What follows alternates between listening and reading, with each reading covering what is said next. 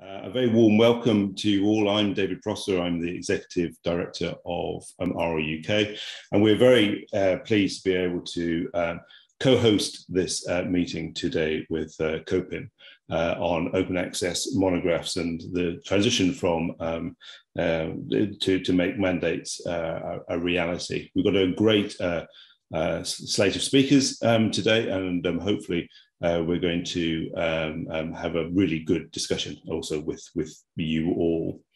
Just a little bit of introductions to start with. RLUK, as many I'm sure will know, is a representative body representing 39 research-intensive libraries in the UK and Ireland. These are mainly university members, so that means that our members are the people who are impacted by open access policies, both around journals and monographs. COPIM is the community-led open publications infrastructure for monographs project, and that's an international partnership of researchers, universities, librarians, open access book publishers, and infrastructure providers. And its aim is to build community-owned open systems and infrastructures to enable open access book publishing to flourish. The solstice that has just passed sort of makes you think about the passing of time and about the seasons and about cycles. And obviously within academia, we have lots of those different types of cycles. The most obvious one being the academic year, and then that changes, that comes through. But also in policies, there's the ref cycle, and it often feels as if one finishes and then a new one starts. And also within all of that, there is also that constant feeling of change. So these cycles come along, but each time the cycle is slightly different. And so we're used to working within an evolving environment. And it also feels like that's around open access policy. I mean, the UK has had open access policies for journals for something like 15 years now, and they have cycled through and they've changed and they've been adapted as time goes on. And we have just got used to implementing the most recent of the open access journal policies from UKRI. But the part that is new is the forthcoming open access monograph aspect of the policy. Then that seems to be coming towards us at an ever increasing rate. And that's one of the reasons why we wanted to have this session this afternoon to talk through some of those issues.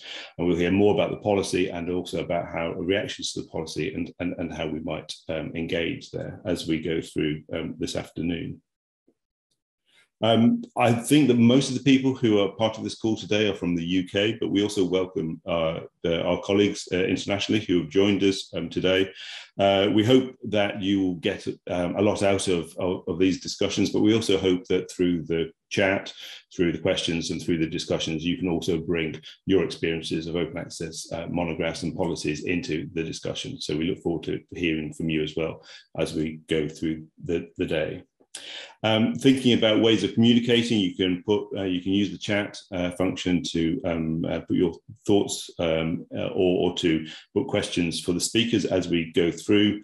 You can also raise your hand if you'd like to share any comments as we go through, or ask your question yourself. The hashtag today is slightly long, but I hope it makes sense. The hashtag is RLUK COPIM, that's COPIM. OA, that's all one word, and the meeting is being recorded, and we will make that recording available after the event. And Martin has very helpfully put the hashtag into the chat there.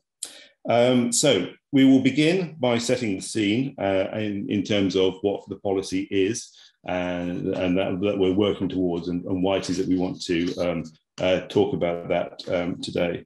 Our first speaker is Rachel Bruce. Rachel is from UKRI, and I think will be very familiar to most of us in the UK as the lead on open science for UKRI, and somebody who has been instrumental in formulating the policies around open access. over the past few years for UKRI. And I think that many of us have had many discussions as part of the extensive consultation that UKRI undertook in formulating this policy. So Rachel, I can hand over to you, I think. Thank you very much, David. Right, so my first thing to try and do is to share my screen. So let me just get that going first. Can I just ask, David, is that okay? We're seeing the presenter view at the moment. That is perfect, almost as if rehearsed. Wonderful. Thank you so much. Right. Good afternoon, everybody. And I am really pleased that this event is being held. In fact, it is so well timed because, as David has mentioned, we have introduced the article policy, and as the rest of the sector has been, we have been busy toiling away with the early implementation of the research articles policy. But we are, as we have committed to starting work to clarify implementation on the long form policy. So so this is really well timed, and hopefully you'll see why as I go through. So I will give a little bit of context to the policy, outline what the policy is, and then also talk about some of our plans and priorities around implementation of that policy. Indeed, the things that we think we need to do in order to make our mandate a reality. So most people will probably know that UK Research and Innovation is the largest funder, largest public funder of research in the UK. And so we cover a whole wide variety of disciplines, and we also have bodies such as Innovate UK and Research England, which undertake slightly different roles within the research system. But overall, our vision, just to state at a high level, is of course to help deliver an outstanding research and innovation system. And that is about enriching lives, really, at a local, national and international level. And we make very clear in our new strategy that our mission is really about making sure we connect discovery and research to prosperity and the public good. So all of those aspects around global challenges, but also just enriching people's lives and making sure that research achieves what the funding is actually allocated for. So where does open research sit within that? So within UKRI's strategy, we have a few policy priorities, which we are collectively working on under the banner of research, culture and environment.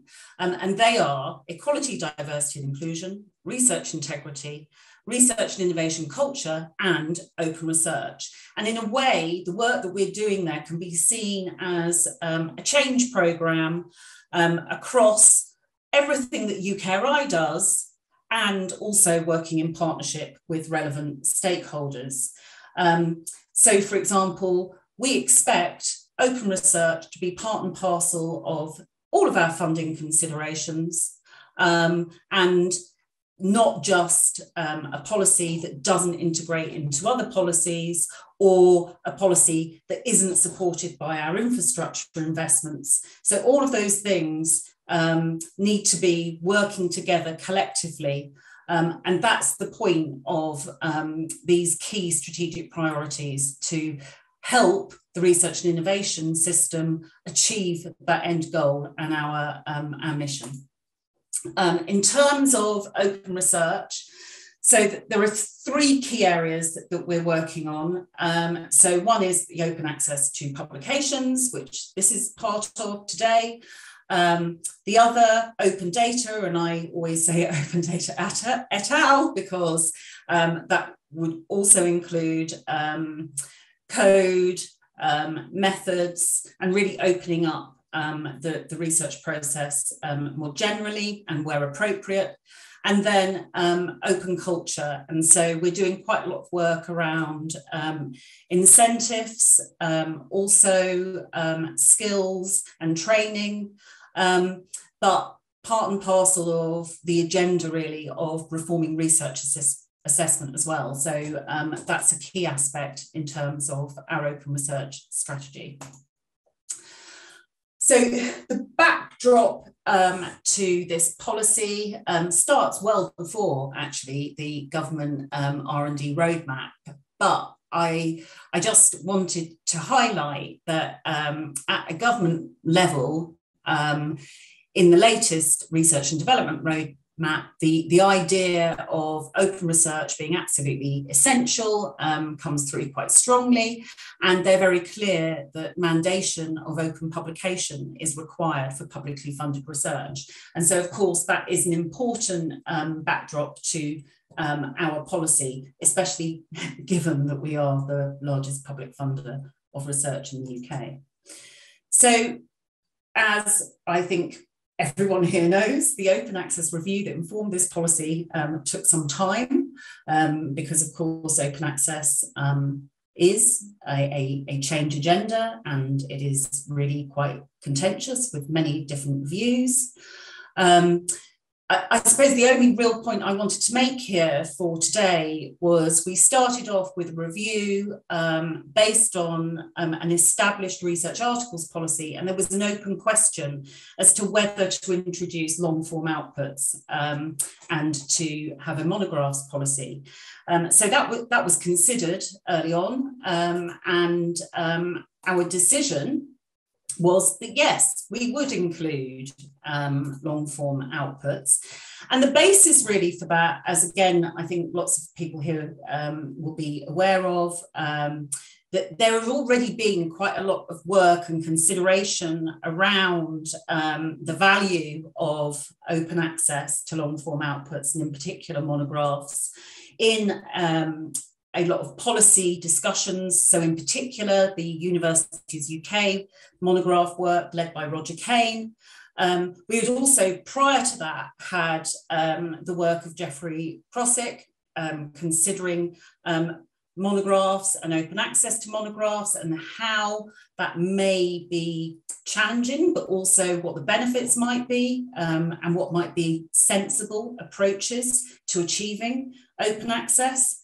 And again, looking internationally, there were either other funders introducing mandates or having introduced mandates or considering introducing a mandate. And then that all-important one within the UK environment of the REF, and it had already been announced in discussions that monographs and an open access requirement for monographs would be considered in the next REF, although none of us know exactly when the next REF will be. So some way into the future. So it was considered the right time to introduce the policy, and if not now, then when. But in order to make that policy feasible, given the maturity of the landscape, we needed to consider the shape of it quite carefully so that indeed it would be feasible to implement. So the policy overall, of course, includes research publications, as I've said, but today we're focused on the monographs aspect of the policy, and the policy applies for monographs published on or after the 1st of January 2024. Of course, we're aware of the timeframes and that there may well be contracts already in place, which would mean that publication on that date would not be able to be compliant. So we've made sure as well there are exceptions in the policy that will allow for certain circumstances.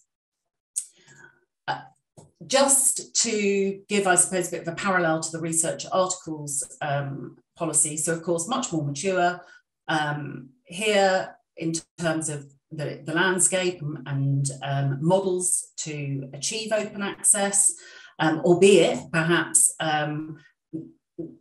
models that we don't want to necessarily persist within the monograph space. But immediate open access is that policy, it's CC BY. Yes, there is a case-by-case exception for ND. We've tried as far as possible to make sure that our policy is permissive, and therefore the version of record and the author-accepted manuscript is recognised, and different routes through journal publishing or through repository publishing. So we've taken a similar approach for the monographs policy, but of course it is not directly the same. There are many differences, and those differences, as I've said, is partly down to the maturity of the landscape, but also there may well be some things that we might want to shape differently, working in partnership with others in terms of how to achieve openness in this environment. But the policy essentially applies to monographs, book chapters and edited collections, again, version of record and author-accepted manuscript, which I was quite surprised actually in the consultation, came up as an accepted concept in this space. The difference here with the licensing is we're very permissive about the license requirement. So you can, CC BY ND, CC BY ND, NC are all acceptable. And of course, there is an embargo period. And also that concept around an author accepted manuscript, we recognise is far less mature in this space. And so we've made it very clear in the policy that where it is an AAM, it needs to be clear that it's not the final published version.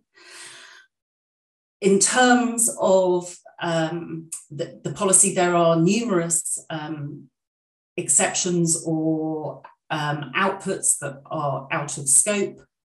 So I suppose the major one is around third-party materials. So there may be times when, of course, there are too many barriers in terms of getting reuse permissions, and it may undermine the scholarly output in this case. So if that is the case, then we have an exception. And then also there's the exception around where there may be a suitable or specialist, it was very hard to define, I have to admit, publisher that is working in such a specialist and niche area, but they cannot offer open access. And then various outputs that are out of scope, so exhibition catalogues, trade books, etc. So I think in terms of the title of today, I hope that the way in which we've shaped the policy is indeed supposed to be in a way that is nuanced, considers the evidence, considers the landscape, and therefore enables the mandate to become a reality. But of course, in order to do that, there's a lot of collective working required. I also just wanted to touch on, because a lot of consideration and heat is always on the article policy, and we talk about these key considerations that we had in setting the research articles policy. So one around author choice, so basically making sure that there are enough publication venues that are compliant with our policy so that authors have a choice, whatever discipline they are in. And then, of course, affordability and sustainability. And sustainability actually does pertain to being sustainable for the research sector, but also the publishing sector and publishing models.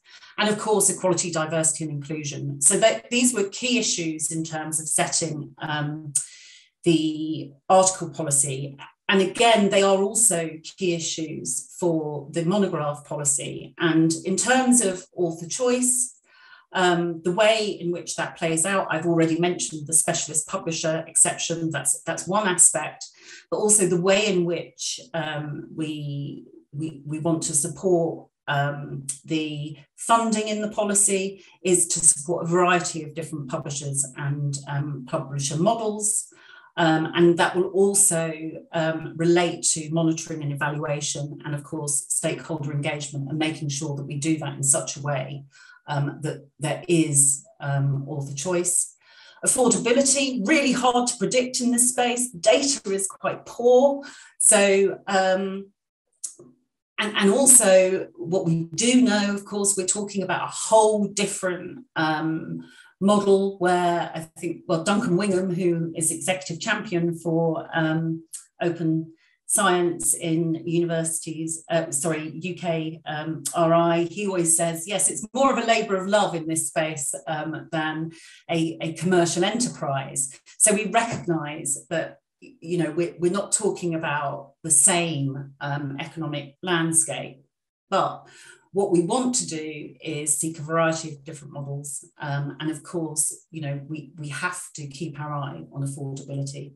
And that also links into sustainability. So this whole concept, and it came through very strongly in the consultation and all of the stakeholder engagement, that maintaining bibliodiversity was really important, making sure that engagement around innovation was acceptable. And in the discussions that we had with various different types of publishers, so publishers from the big commercial operations and university presses, and also new models that are emerging, innovation was important to all of those publishers, I would say, in our discussions. And I think our considerations around equality, diversity and inclusion are really very similar, where we've set a policy where we will make sure that we're open and listening. We will always seek to make sure there is access to everyone, and we will monitor things carefully. And where we need to, we will have case-by-case exceptions. So in terms of where we are with implementation, so in the same way as for the article policy, so part of the funding that we have provided to Jisc is to also support the long form output policy. And so in the same way, having work around the negotiation of agreements, also considerations around infrastructure for monographs, advice and guidance, communications, and strong engagement with a range of different publishers to seek to develop open access agreements. Where we are in terms of our planning for some of the key areas that we need to clarify in detail, I've just got these mapped out in a table that my colleague Tahir, who is leading on our monographs policy implementation, has put together. So obviously, as I mentioned, we've got exceptions. Now, managing and defining exceptions around third-party materials and trade books and specialist publisher exception is quite complex, and we recognise that through our consultation that we need to define this, but also implement something which is really based on understanding the workflows and where the decision points are made. So we are starting work on that. We will commission some external expertise to help guide us, and we will also undertake workshops with a range of different stakeholders to help define those processes. Also, copyright and licensing guidance is very important. So we've been working with Jisc in terms of a guide for the policy in general, but again, around third-party rights and the treatment of third-party materials, we probably need something richer and more in-depth for this area. We have, as part of the policy support, made funding available, and at the moment we've stated that there's 3.5 million per annum earmarked for this policy, and we are now scoping out the mechanism and the options for that. And again, we will have some workshops with stakeholders to help develop that and make sure that that model is as inclusive as it can be. Stakeholder engagement is going to be very important. We've already announced that we will have a stakeholder forum for the articles policy. We've recently made the decision that we need to have a dedicated stakeholder forum for monographs. So we will be establishing that.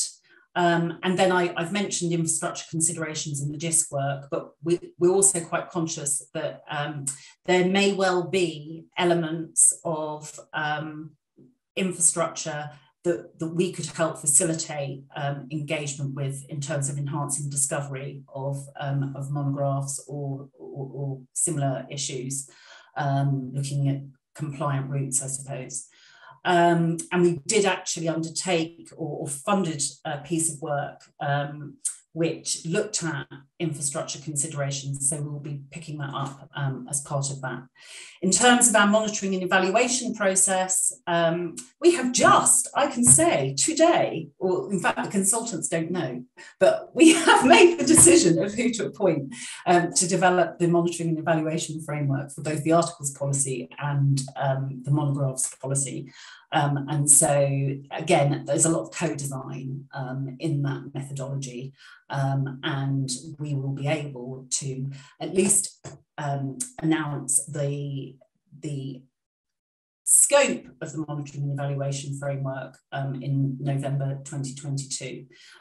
Further information is coming out in July, another set of information in November, and then there are a few processes that we would seek to have finalised by March 2023, so that we're trying to be as in advance as we can. So that is me. Thank you very much for listening. Thank you so much, Rachel. That was a really helpful introduction to the policy context that we're working under.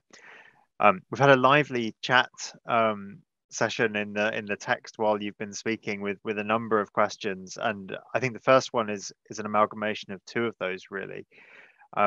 There seems to be quite a bit of anxiety among smaller institutions that nonetheless have research outputs and do get UKRI grants about how they can participate, and the basic question is, how do those institutions that don't normally have an OA block grant participate in ensuring the openness of their research monographic outputs under the policy? Thank you for that question. So the block grant that is allocated only supports the research article policy. So the funds for the long form policy will be a centrally held fund, and any institution will be able to have access to that fund. But the way in which that operates, we are still defining, and we need to consider that issue more fully. The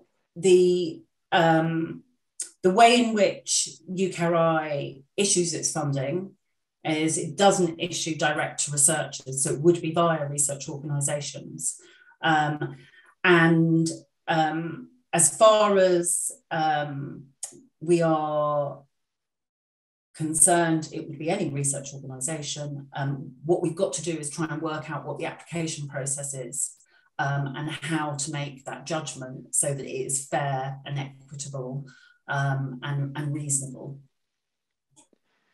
Thank you. And I guess there's a follow-up question to that, which is about second authors and the primacy of who applies, but you might not be able to answer that yet if the policy hasn't been fully decided. But I think we want to hear about those issues. So that's why I said this is really well timed. So yeah, a very good point. Thank you. So another question that's come through is from Katie Hughes at KCL, who asks, what should we be telling researchers now? We've been getting questions from UKRI funded researchers who are negotiating their book contracts now for books to be published after January 2024, and they don't know if they need to opt for OA and if so, how they will pay for it. Some are working on collections and are looking at about £36,000 in BPCs, says Katie. I think that universities should use their discretion. Of course, we encourage open access, but there's certain judgments that need to be made, and you can look at the policy and interpret it to your local environment. That's helpful. I suppose you can always put it in your grant, but you know that doesn't quite work. We recognise there's a little bit of lack of clarity here, but yeah. I think the slides you showed earlier were quite helpful on this, though, particularly with the fact that if contracts are negotiated now, before then, they're not under the mandate necessarily. So there is a bit of leeway in the schedule to perhaps think about what you're telling researchers and give, reassuring them rather than scaring them at this point when we don't have all the details on paper is probably the way to go. Sounds about right, Martin. Yeah. Thank you. I'm just trying to catch up with the chat here a little bit. Dawn says small universities without OA block grants already struggle with articles they're having to pay article processing charges for. So it's good to hear that it'll be central with an application process. Small universities feel themselves being squeezed to meet the OA requirements for articles already, and they don't want to see that replicated in the monograph space. So I think that sounds like it's a really welcome development. Did anyone want to come in and ask a question live? If you want to put your hand up, that is something that I believe you should be able to do. Otherwise, it's just me trying to pick up things from the chat. Nikki Clarkson does have another chat question, though, which is, will there be guidance on what is a reasonable amount to pay for a book processing charge? I think that's going to be, a consideration. Yeah, we're going to have to, but I really can't give an answer on that at this point in time. I know that in discussions that we've had with other funders that have similar funds, they have set limits. They have also found it incredibly challenging to go beyond a BPC and find ways in which you can manage a fund which supports more innovative models. And we really want to support more innovative models. So we've got lots of questions to answer on that point. Brilliant, thank you.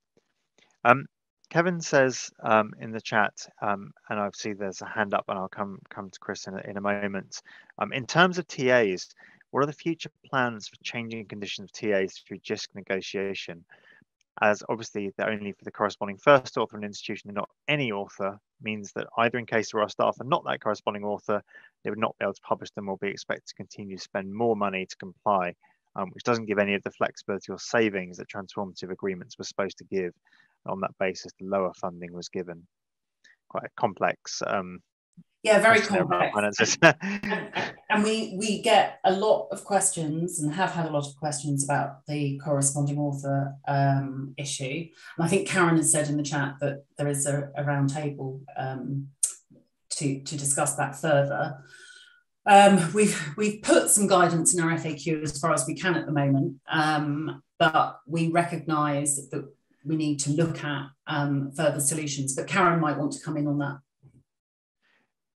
Yeah, only to say that timetable, the round table is set up with a prospective date for early July, and really we have to work through the solutions. So we'll have representatives from the sector alongside representatives from the publishing sector to look at the possible solutions, recognising that ensuring the ongoing affordability to institutions is absolutely integral to any solution that's put in place. Thank you, Caren, for that. I'm gonna just go to Chris and then Isabel, I said, and I'm gonna then have to cut this short as we move to the next section. But Chris. Thanks, Martin. Thanks, Rachel. That was really interesting. To pick back up on the question about those authors who are seeking to understand what they should do now, I think it would probably be really helpful to understand what the timeline for the advice and decision making on the application process will be, because what I'm seeing, and I'm sure there are some authors on this call, what I'm seeing is the authors who have long been advocates of open access and who have welcomed the policy and who have welcomed the fact that funding will be centrally held are keen that their work can be made open access. And there's a sort of bit of a policy or an information vacuum at the moment, which is causing them, and by association us, some frustration around what options are open to them, given sometimes some of the large sums involved. So I wonder if there's some guidance on at least a timeline that we might have in mind for that. Yeah, so I tried to give some, which is, you know, we will say as much as we can in November, but some things will not be finalised until March 2023. So, however, well, I think that's probably as much. But what I will say, Chris, is we definitely want to have a timeline out there in July. So if we can schedule that on our website, then there will be a timeline. And to try and make as much material available. So yeah, I recognise that, and thank you for pressing us. Thank you so much. I think there are a number of questions actually that alongside Chris is there asking about, you know, what should we say, what are the timelines? But I think you've given some guidance on that now that's really helpful. So thank you. Rachel, that's been really helpful, and I'm really grateful to you for coming today. Thank you so much for your time. Obviously, we're looking forward to hearing about the next stages and where we go from here. But I'd just like to say thank you very much again, and virtual applause. And I hope you enjoy the rest. Thank you. And I just want to say again, thank you so much. It is great timing, and I'm going to stay for the whole thing because we really want to know what's going on and make sure, because we, as I say, we are moving on to this phase. So thank you so much. And I'm sorry that we don't have all the answers yet. Brilliant, thank you. And now I get to hand back over to David, I think, to introduce our next speaker.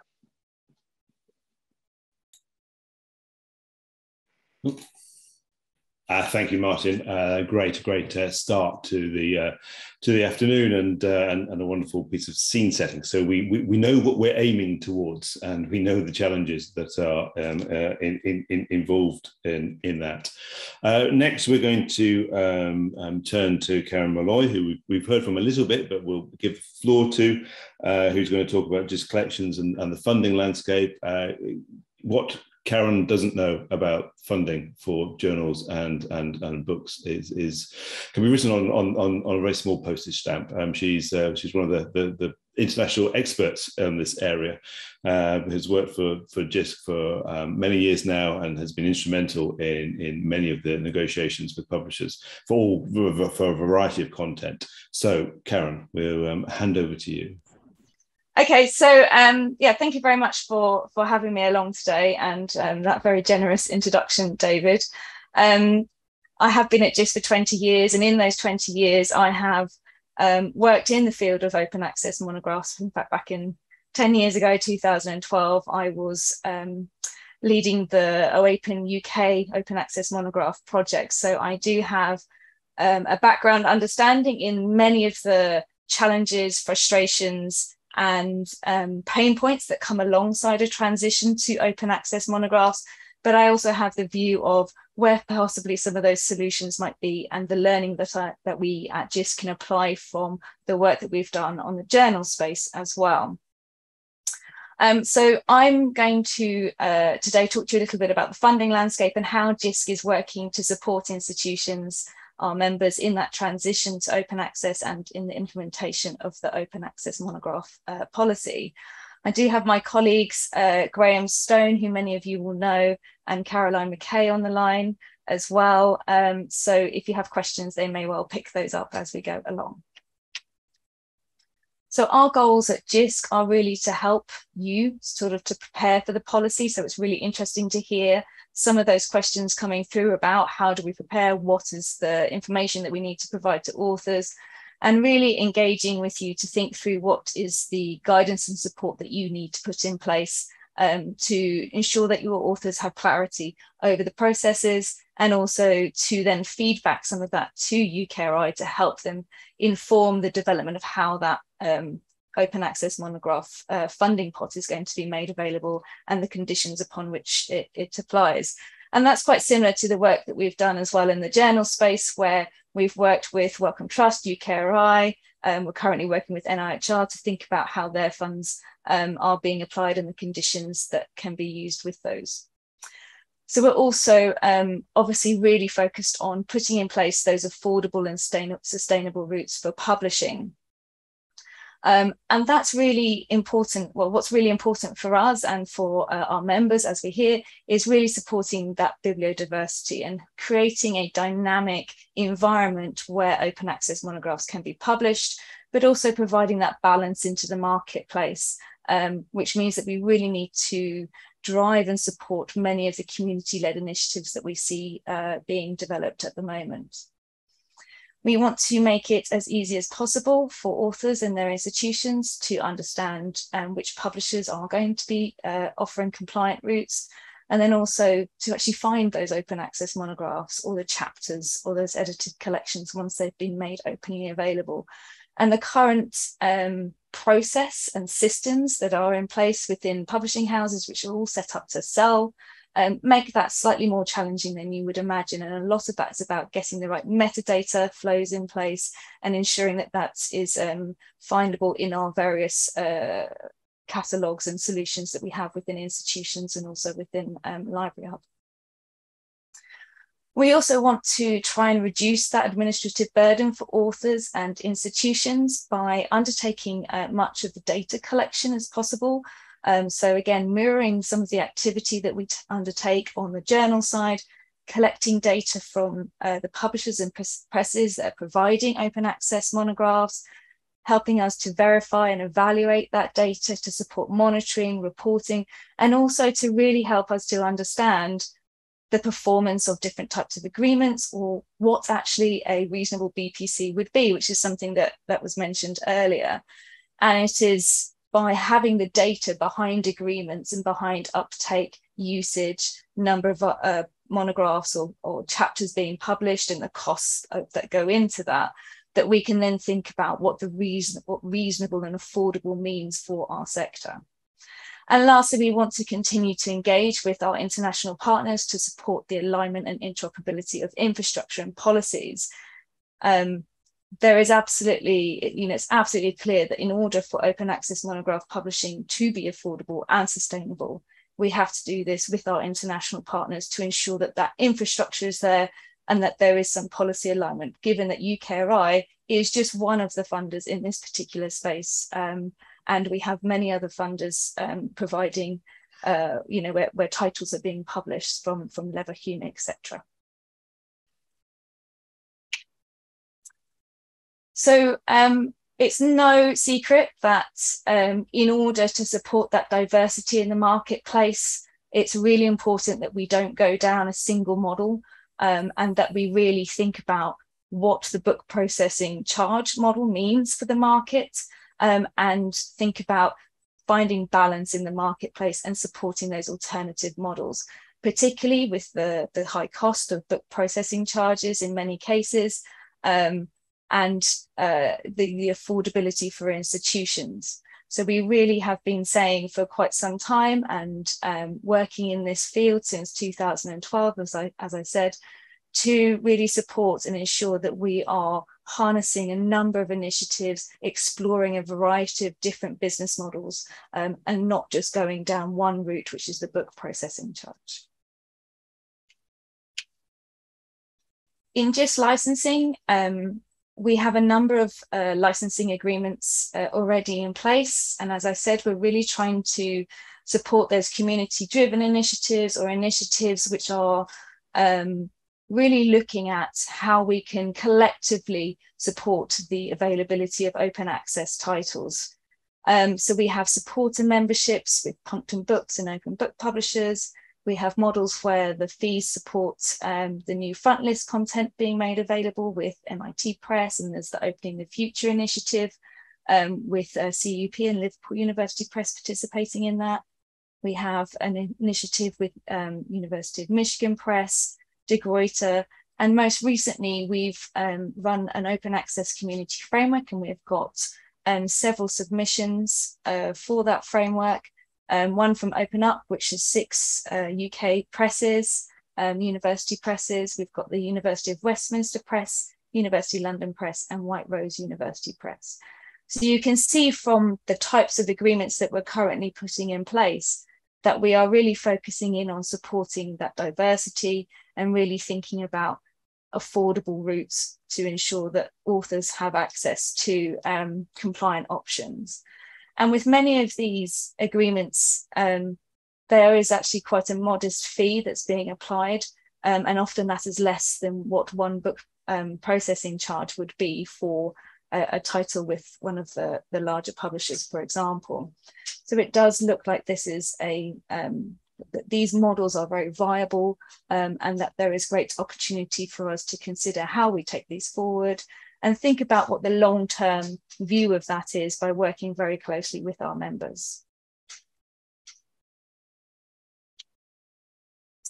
This just gives you a sense of participation in our current agreements. So of the, I think there's 7 included here in this slide. Of the 7 agreements we've included in this slide, we have 104 subscriptions in total, and we have participation from 54 institutions. So there's 54 institutions participating in at least one of those agreements.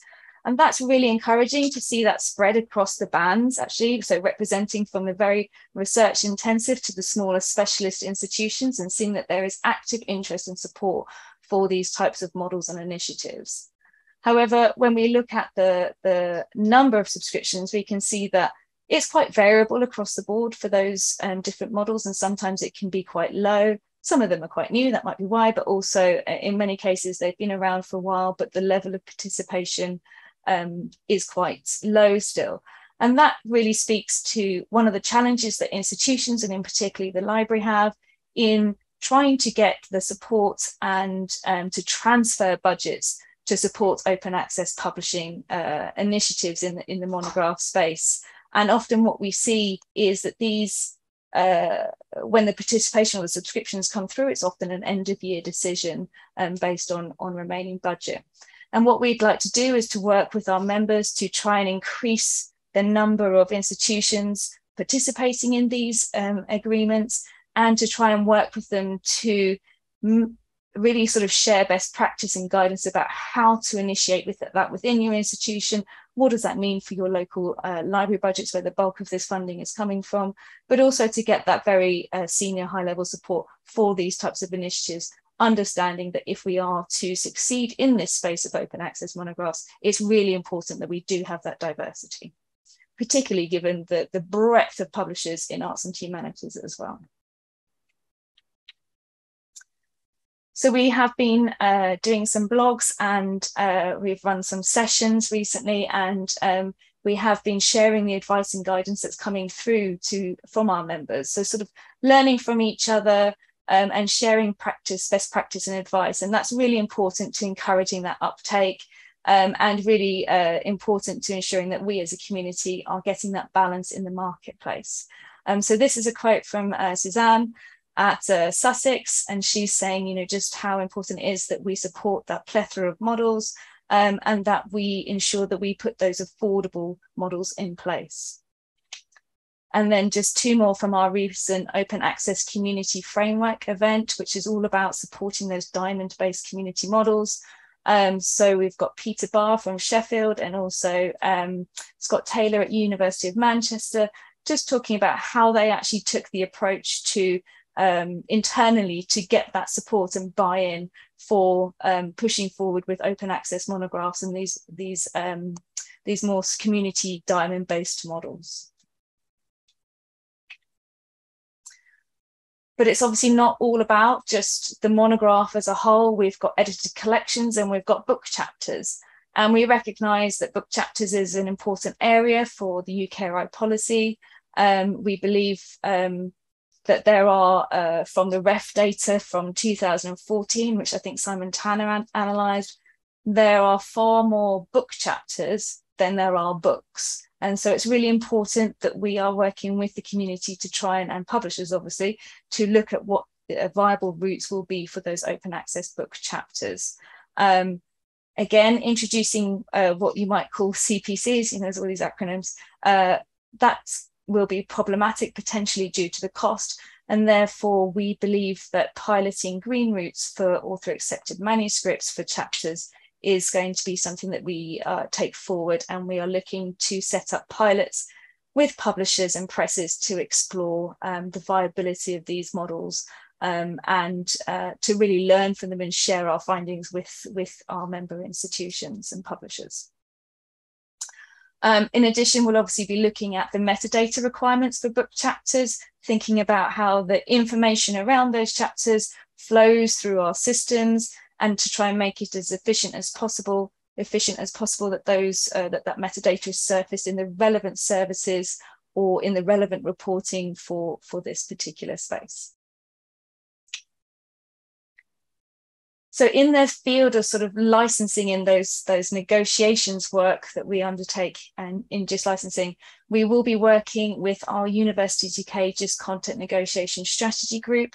For the last 2 meetings, we've been talking about open access monographs. In fact, Martin came and presented at our last meeting, and we are revising our strategic objectives, which will be discussed next week, to ensure that we are incorporating open access monographs and really thinking through in the future what the sector's requirements will be for open access monographs, chapters and edited collections. We'll also be thinking through the negotiation strategies. You'll note that we don't have a big agreement in place, open access monograph agreements in place with some of the bigger publishers. And that is on purpose, because we believe we need to ensure that we understand what your requirements are for those agreements before we put them in place, and we really think about what the negotiation strategies are for that, and we do that in collaboration with you. We'll also be scaling up our engagement with publishers, presses, and obviously the negotiation of then putting in place compliant options or open access arrangements with those particular publishers. We are going to be analysing the ref data, the last round of ref data, to get a sense of the scale. We know when we look at the funding being provided to publishers from UKRI on the journal side of things, we've scaled our agreements by a further, you know, the negotiations and discussions we're having have scaled by a further 380 odd publishers. So we imagine that we will see some of the same publishers there, but also some very different publishers that really reflect that diversity in the arts and humanities space and social sciences as well. And of course, we will be continuing to support the work that we do. And I say we very loosely, it's mainly Graham, in the space of community-led publishing. So working with those new university presses, the new university press collaborations like White Rose, for example, really working with them to ensure that they are they remain a viable and offer a sustainable route to open access monograph publishing for our members as well. I'm just going to briefly touch on some of the other areas that we are working on, either as part of the UKRI funding that we've been provided or as part of ongoing work at Jisc. But the infrastructure that supports open access is really, really important, particularly open access monographs. There was the UKRI gap analysis of open access monographs infrastructure. And so the work that we are doing to either expand or develop or look at existing Jisc services and how they can be enhanced to support open access books and chapters. And also we'll be really taking forward those conversations with some of those emerging infrastructures to ensure that we get that real joined up approach, that interoperable approach across those infrastructures. So that means, you know, we'll be continuing to work with OAPEN, DOAB, and looking at some of the other international initiatives, COPIM and operas as well. We'll also be ensuring to really thinking about how to make it easier for authors and reducing that bureaucracy, which we know is a really important factor in making an efficient process and supporting a policy implementation. So some of the areas, as again, you know, really thinking about whether we expand or how we might expand the the access to understanding where the compliant routes are for authors. So that could potentially be an enhancement to the Sherpa services, really thinking about how we then find the monographs that are made available and those chapters as well. Potentially, again, an expansion with Library Hub to ensure that the metadata and that information is being shared across systems. And of course, really supporting our members by trying to really think through the data side of things, how we can take on some of that data burden in terms of monitoring and policy compliance and reporting, and provide that centrally on behalf of our members to UKRI, for example, potentially using our services such as Monitor. Of course, I started by saying that, you know, we've really been thinking about how we support some of your challenges. So it's really good. And this, as Rachel said, this session is a really good opportunity to hear about some of the challenges or some of the concerns that you have right now that we can actually just crack on and start working on with you to provide some more guidance, or even just supporting that sharing of practice. And we do actually have a UKRI community of practice site that I do recommend you join. That really helps you share learning across institutions, which I think is often very helpful to thinking through what you are saying to your authors as well. But we will be undertaking high-level briefings and workshops over the next couple of years. Excuse me, I'll have a bit of water. And planning some sessions around myth-busting webinars for authors, really thinking through those copyright and some of the challenges there, supporting toolkits, and continuing to work with publishers, learning societies, institutional publishers, really working through and supporting that dynamic publishing environment. So this is just some of the things that we have either available or that we're working on, and some of the sessions that will be coming up in the future, including some of the roundtable events for publishers and institutions. And lastly, I think within my last minute, I just wanted to note that Jisc will continue to work internationally. Again, the success of open access monographs is really linked into that wide engagement and support for sustainable infrastructure at that global level. And we will continue to participate in some of the international initiatives and work very closely and collaborate very closely with our colleagues. And of course, you know, COPIM is one of those initiatives that we participate in. So we're very pleased to see this event being taken forward as a good opportunity for us to think about how we are building that really strong, affordable, sustainable, open access monograph publishing space. And I shall stop there. Thank you.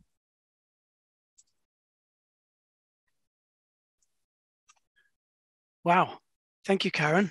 That was absolutely brilliant. So I'm going to change things up a bit and take over on the Q&A instead of Martin and David, just to make it a bit more varied. But yeah, I thought that was a really interesting presentation and with loads and loads of stuff in it. So I really hope we can share the slides with everyone afterwards. I'll speak to Melanie and David about that after this. But what's been really interesting for me actually is to see how joined up today's session already seems to be. Perhaps more by good luck than good management. I don't know. But anyway, what I mean by that is you've touched on so much there that I know, I'm almost sure Martin will be talking about, and I'm almost sure Sarah and Simon from the libraries will be talking about, so it's great to see how embedded Jisc really are in the real issues. So it's on me to just pull together a few of the questions that popped up in the chat. And your colleagues, Graham and so forth, have been jumping in and fighting the good fight for you, Caren. So I'm going to try and pick out a few that weren't answered. A really good one from Isabel at Cambridge, who noted about we need to reflect on the diversity of the research community. She's noted that established researchers with tenure appear to be more open to OA and alternative publishers. Can you talk a little bit about what support there is for ECRs who need to build their CVs and are perhaps more concerned with the reputation of a publisher? That's a really good question, and that is obviously across the journal side and on the monograph side.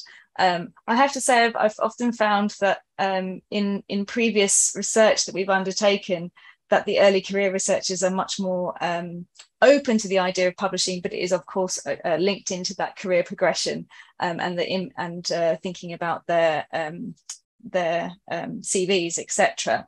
So yeah, it's a really good question. We recognise the need to engage with early career researchers, really thinking about how we can bring them in and support them through the publishing experience, and to develop that confidence, and that goes hand in hand with developing confidence in the research culture within institutions as well. And that is one of the strategic objectives of the content negotiation strategy group that they're going to be agreeing. So I do anticipate more coming through around that particular space, but I shall just leave it there at the moment. Fantastic, thank you. That's great. Another interesting question that popped up, I thought, was from Alex at Bristol, who asked, mentions that Bristol have a university press that charges BPCs. Could you talk a little bit about what support is out there to move presses like that to something, well, Alex has said better. Yeah, what support might be there to move a press away from BPCs?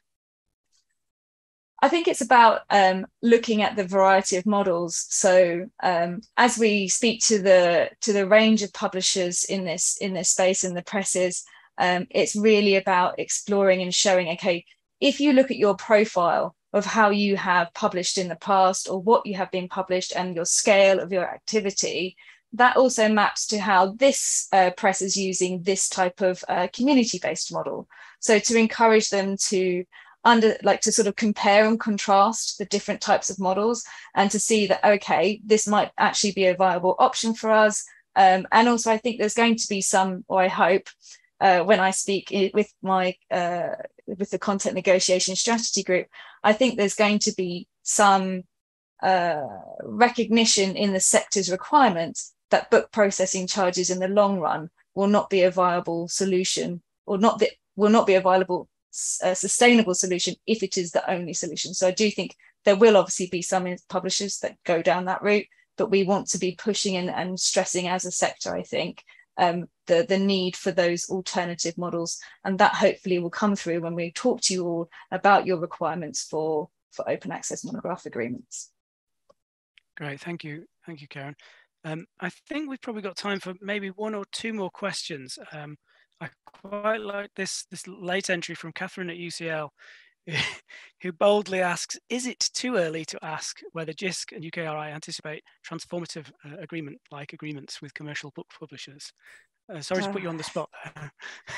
Oh, Catherine, my honest answer is I don't know yet as to whether that would be something that we would want to go down in terms of a model for monographs. It's not out of scope at the moment, but I think understanding what good looks like in the future is going to be critical to looking at whether we do TA-like agreements. But yeah, everything is in scope, but we want to make sure we're getting the right type of agreements in place for monographs. Sure. I noticed Rachel raised a hand. Would you like to speak? Very briefly, just to say that we have had publishers approach with ideas about models around that space, but obviously taking into account whether that's good value, whether it really is going to achieve I suppose the principles that we've already sort of got set out in terms of negotiations for the sector are the things that we need to check against. Super, thank you. I'm mindful of the time, but I think we could I can see Isabel has a hand up. Isabel at Oxford, not Cambridge. Thanks, Tom. Thank you. And thank you, Caren. Very interesting. We're still finding our feet like everybody else, presumably. And this is sort of a half-formed question in my mind. But one of the questions or things that we're thinking about is assessing the content in those deals. And I'm just curious how those are going to interface, how an open access agreement is going to interface with the EBA ebook deals that libraries also have with the publishers, which are also kind of the new current content that you're going to be getting. And it's really unclear in my mind how this is all going to pan out in future, and where you potentially end up with duplicate content. Are there any kind of thoughts about this that you might want to share with us, if you have any? I do. I don't know if they're fully formed thoughts, Isabel. but yeah, we are entirely conscious of the fact that we have a number of those sorts of agreements, EBA agreements in place, which support the availability of monographs. So I guess that links into Catherine's question around, would we then be looking to transition those agreements into open access agreements using a similar sort of type of read and publish model? And there are some publishers, as Rachel has said, that are interested in that type of model. So I do, I don't know if I don't really have the answer for you, but we are fully aware of it and thinking about the interplay, and that will lead into those conversations that we have with our strategy groups around the negotiation strategies, looking at that broader landscape. Thank you. Okay, I think we've probably grilled you enough, Caren. You've done very well there. Thank you ever so much. Thank you. Real terrific Q&A and terrific presentation. I think I'll just hand straight over to Martin now, or David's probably going to introduce Martin, and Martin will do his talkie. Thank you very much. Thanks, Tom. Yes, I could introduce Martin. I mean, I suddenly realised that we've seen Martin already and we haven't actually bothered to introduce him. So apologies for that. I could play the "you all know who Martin is anyway" card, but that would be perhaps a little bit rude. Just to say, Martin's Professor of Literature, Technology and Publishing at Birkbeck at the University of London, but he also has a very deep interest in issues around open access and has been thinking seriously about these issues for many years now, and has appeared on many committees, helped to write reports, appeared before the House of Commons Select Committee on open access and such like, and is an acknowledged expert in this area. He also does the thing that perhaps not everybody does in this field, which is that he publishes in open access, and he has a wide range of monographs which you are able to get access to for free right now through the fact that Martin practices what he preaches. Martin, over to you. Thanks very much, David, and everyone for being here today. So I'm going to talk today a little bit about how we get from where we are to a more systematic landscape of open access.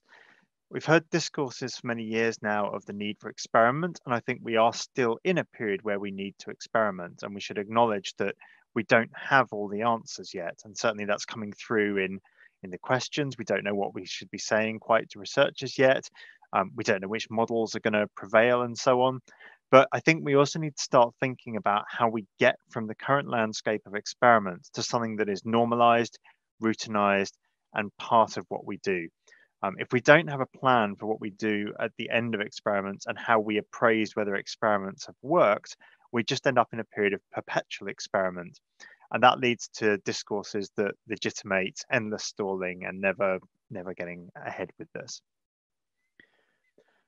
By way of background, I just wanted to note that I'm here today representing the COPIM project, which is a £3.6 million funded initiative of Research England and the Arcadia Trust, which is a charitable fund of Lisbeth Rousing and Peter Baldwin. And the goal of this project over its multi-year lifespan has been to bring together libraries, universities, OA book publishers, researchers and infrastructure providers to think through what's missing in the landscape for open access books at the moment. And that ranges from technological aspects. So we've built a system for metadata storage and dissemination called Tote, for example, through to thinking about the business models landscape. And I'm going to talk a little bit about the Opening the Future model alongside others that we've been piloting as part of this. There's also a platform, the Open Book Collective, forthcoming that will have a range of the current initiatives lined up in a single space for libraries to easily cross-evaluate and participate in. But essentially, the COPIM project has been set up to try to bridge some of the current gaps in the infrastructure, acknowledging that there are gaps in the infrastructure and acknowledging that we're just simply not as far on with book thinking as we were in the journal space. I think we've got somewhere with the project and have ended up closer. I wouldn't say we've achieved everything yet, but do please check out the COPIM website if you'd like to know more about the things that we're doing. So we've heard about the UKRI review for project-funded research, and that's really important. UKRI, as Rachel said, is an extremely significant funder of high quality research that's been through a peer reviewed process and that has specific project funding attached. We recognize that those outputs are very likely to be high quality because they've been through an aforementioned screening process. They've almost been pre-peer reviewed in some senses before the outputs are even written.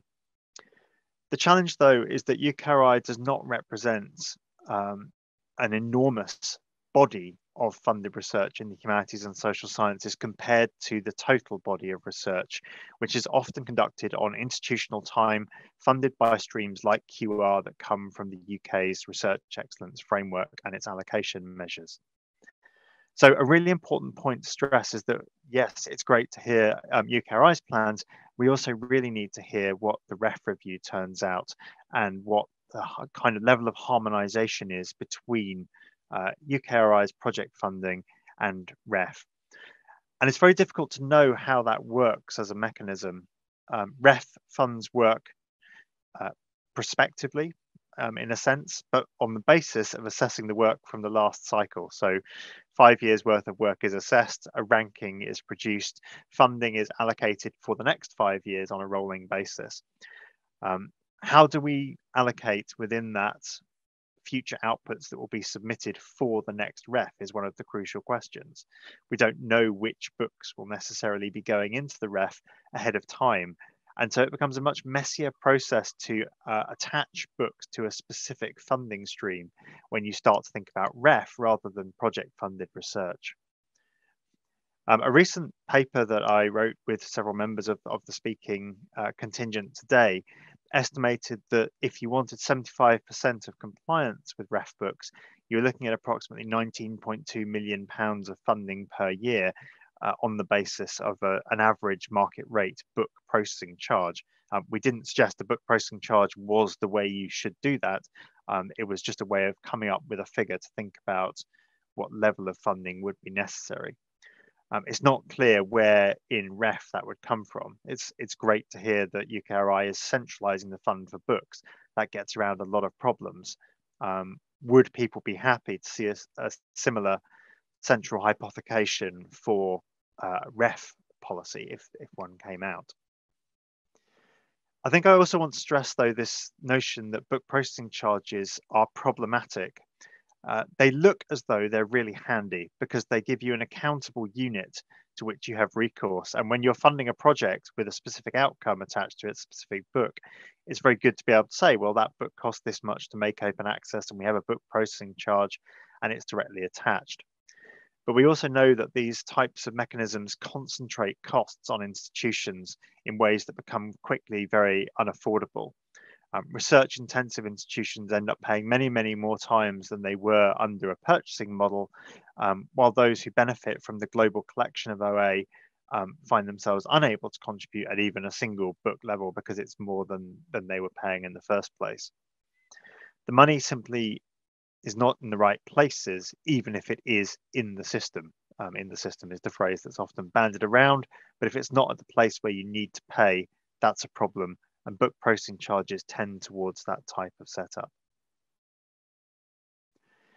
What's encouraging, though, is that we've seen over the past couple of years the emergence of a strands of different models that are trying to think through new ways of funding open access monographs. These are the experiments to which I gestured at the start of this talk, and they're the experiments to which Caren has already very helpfully pointed us with her presentation. And these mostly take the form of various types of either threshold or library membership models. And they can be categorized broadly to some extent by the size of the presses involved. There's probably some unfair categorization going on here in the name of oversimplification, but I'm going to try just to talk through a little bit of what this landscape looks like so people can get a flavor for some of the newly emergent models. I should say that lots of this came initially out of the scholar-led open access presses where scholars who were frustrated by the lack of progress in open access have set up their own presses and quickly found that book processing charges are not good models for what they do. So the aforementioned open book publishers and Punctum Books, for example, have membership schemes in which libraries can participate. And that's not to fund any one specific title to be open access. It's to fund the ongoing operations of the press, to have editorial independence, to select titles to publish, but to have then the revenue in place that they're not reliant on a pure economy of paywalled or gated sales for what they do, and they can just make the material open access without worrying about having to hit the revenue threshold. And that can sometimes be balanced against sales as well. So various studies have shown that you do still see sales in an open access monograph environment. It's not as though sales all disappear overnight and you have no revenue from sales. So you get this mixed economy model of a membership to support this, coupled with more conventional sales-like approaches. At the other end of the scale, you have some quite large and very well-known presses who have implemented different models for how they can get to open access without book processing charges. MIT very prominently launched its Direct to Open scheme in the last couple of years, which is a subscription threshold system where if enough people subscribe to the front list in any 1 year, they'll make the entire front list openly accessible, or even just a part of the front list openly accessible. Cambridge University Press has a pilot called Flip It Open, I think it's called Flip to Open, where on an individual book level, there's a threshold set for a revenue projection. And if that threshold is reached, the title is made openly accessible. So the books that meet their expectations for revenue become open. That's an interesting one, because obviously the challenge there is that you are funding the books that are most widely purchased and used to be open access, whereas the ones that are perhaps not getting those sales are the ones that might benefit from the additional exposure of open access. And so there are a set of mixed motivations in there that become quite complex and difficult to juggle quickly. Michigan has a program called Fund to Mission as well, which is designed to showcase the press's alignment as they see it with institutional libraries, and their desire to move to open access, and again a threshold that if they can get to their target, they can make books from their front list that year openly accessible. What I've been doing with Tom at COPIM is working with small to medium-sized academic presses with substantial backlists to try to work out what we do for those presses that don't fit within those two poles of size, and who also need very low risk models for a transition to open access, because they're not operating on huge margins that would allow them to take enormous financial risks. So we've been working particularly with Liverpool University Press and the Central European University Press to build a model called Opening the Future. The basic idea behind Opening the Future is that libraries subscribe to the backlist of titles at the press. So Central European University Press, for instance, has sets of 50 books in packages that you can subscribe to as a library, and that's a subscription. It's not open access in any way. But what the press does is that it uses the revenue from that backlist subscription to build a fund to open books in the front list progressively. So as the press gets to the next revenue threshold that it would need for an open access book from your subscription to the backlist, they'll make another front list title openly accessible. And in that way, what we're trying to do is to build this kind of melioristic improvement program where book by book, we gradually unlock the front list of titles, rather than saying it's an all or nothing on the front list where either you get there or you don't. And that's been going pretty well so far. We're getting well towards our targets to convert the front list at Central European University Press and a series at Liverpool University Press to this model. And as I said, in that model, we try to get this kind of orange segment diagram going, where it's a book by book, and we can be transparent about what we're doing with the revenue. So we've got this discourse of experiments. We've got, say, these 3 strata of sizes of press trying things. What does it look like on the ground? Are people participating? Are we getting somewhere where these experiments are yielding results that give us some confidence about what the future should be and what it looks like? It's a mixed bag, I'd say. The challenge of COVID-19 was enormous for library budgets. The uncertainty that was engendered by that hugely influential event on student recruitment, and just not knowing for that year-long period in particular what revenues were going to look like at UK institutions in particular, which are particularly susceptible to fluctuations in revenue from student recruitment dips. We also had the challenge that during the last couple of years, the student numbers cap in UK institutions has been lifted, which has given greater financial uncertainty and a greater division between institutions, where larger institutions have felt more certain in their revenue projections, even while smaller institutions have started to really feel the pinch. So participation is perhaps uneven between different types of institution according to their ability to participate and their projected risk from the pandemic due to student recruitment fluctuations. The challenge is that we need participation in experiments, and it's not enough for people to sit back and say, we're going to see what happens. Because if people don't participate and they sit back and see what happens, the experiments fail because everyone just watched and waited. There has also been a little bit of a discourse in recent days about the legibility of the landscape and the complexity of trying to understand a variety of different models. I mean, one of the good things actually is that there aren't that many models for open access monographs. Some of them have some complexities. You know, I had to explain opening the future and take care around, you know, the relationship of the backlist to the front list, and it does take a little bit of understanding. But I think we're actually at a point where at the moment there are few enough models that we can get people to understand these and we can get outcomes from experiments. As Caren said, the experiments are also very affordable. Those models that try to distribute costs through membership models are less than a single book processing charge by a long way. In many cases, they're less than an article processing charge in the natural sciences. And I think that affordability premise is absolutely key, because we know that the humanities and social sciences, where the long form output is so core, are not well funded by comparison with their scientific cousins. But we also need to think about, as I said, this long-term transition and where we get from the models that work as experiments to the models that work as long-term acquisitions, budgets, replacements. And one of the things to do that we need to think about is how we appraise investment. I'm really pleased that we've got Tasha Mellins-Cohen from Counter going to talk just later about open access book metrics. But we need to think about how libraries decide where to put their acquisitions budgets and how that translates into open access. So one of the points is that those teaching-centric institutions have local teaching need as a core premise for what they're doing.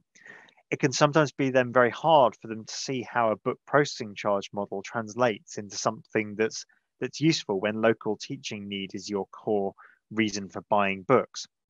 However, if you think of open access as building a global collection once for everyone, suddenly that local teaching need is met by open access when you've got a central pool of titles on which you can call.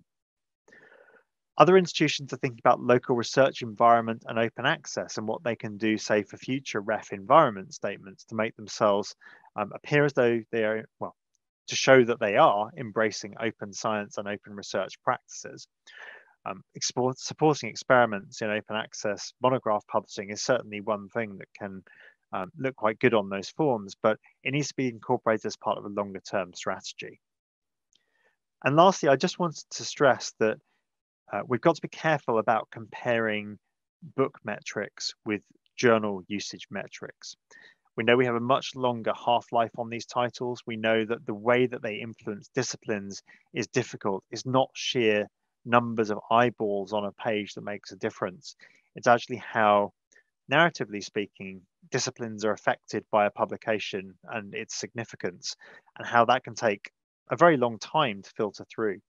And so I think we need to be cautious around resisting the move to pure metrification of how we appraise where we're putting our money and what titles are used in that quantitative sense. So my last slide before we go to questions. We've had this several times today already, but the acquisitions budget at institutions needs to change if we're to see a transition to open access monographs. We can't have open access monographs just being an additional cost on top of the acquisitions budget. That would not meet the affordability criteria under which we're operating.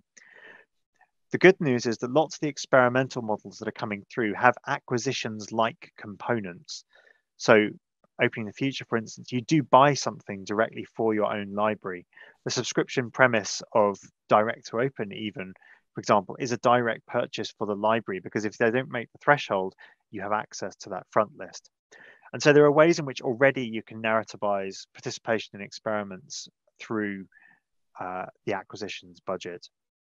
I think we should take care around metrics, as I said on my last slide. But I also want to say that it's heartening to see so many people from the library community here today, because library leadership is key. And we're going to hear later from 2 libraries that have been leading on this about what their practices look like and what they've been doing to try to make this more of a reality. So thank you very much. If you have any questions afterwards, do please stay in touch. You can write to me at martin.eve@bbk.ac.uk. There's the COPIM website there, copim.ac.uk, and other useful links like openingthefuture.net.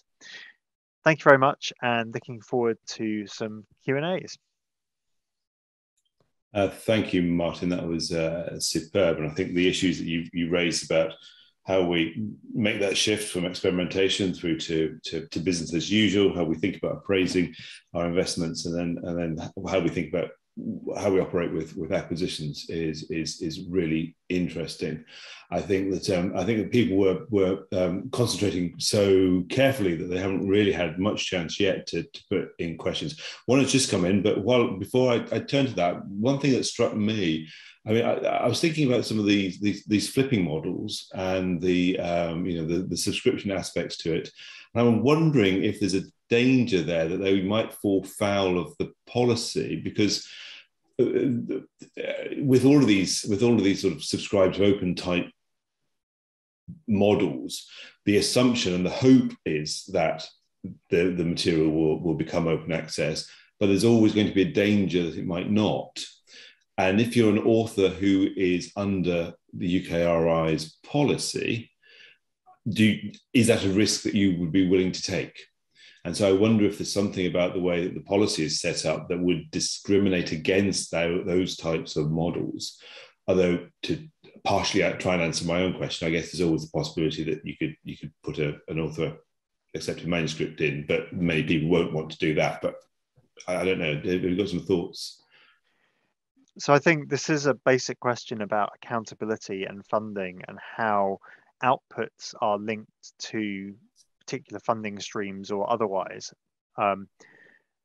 If we think about a broader environment of REF, where we don't have a specific knowledge about a specific output being open access, but we know that it's likely that we want it to be open access because the REF policy says so, we need an environment where essentially we have converted the vast majority of front lists at the vast majority of presses that people want to publish with to an open access model.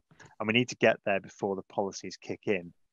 So for example, with our work with Central European University Press, the goal is to get the entire front list of research monographs to be openly accessible at that press, so that any author who comes to that press doesn't even have to think about this. What we've done is we've made it possible for everything there to be openly accessible without the author thinking about it. Now, are we going to reach that in time across all presses? I shouldn't think so. And that is where this risk starts to come in. I wouldn't encourage anybody to violate their funding agreement with their funder. That would obviously be not a good thing to do.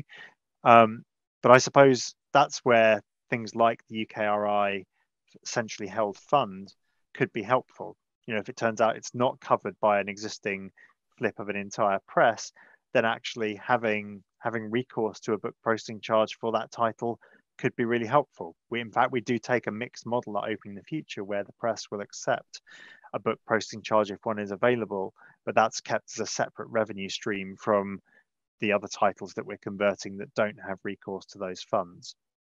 So I think if we can get these streams mixed in a way that doesn't overlap, I don't want to see people double dipping, but if we get it so that we're trying to convert presses as wholes via subscribe to open type principles, but we've got fallback to book posting charges in the cases where that doesn't work, we can think further about green and authors accepted manuscript as an even further fallback on that.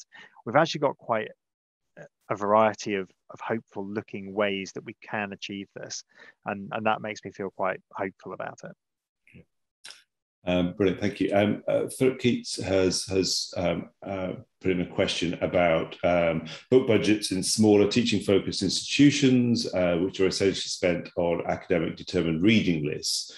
And is there a role here for advocating academics to use more open access materials in their reading lists to free up budgets for them to make more materials open access?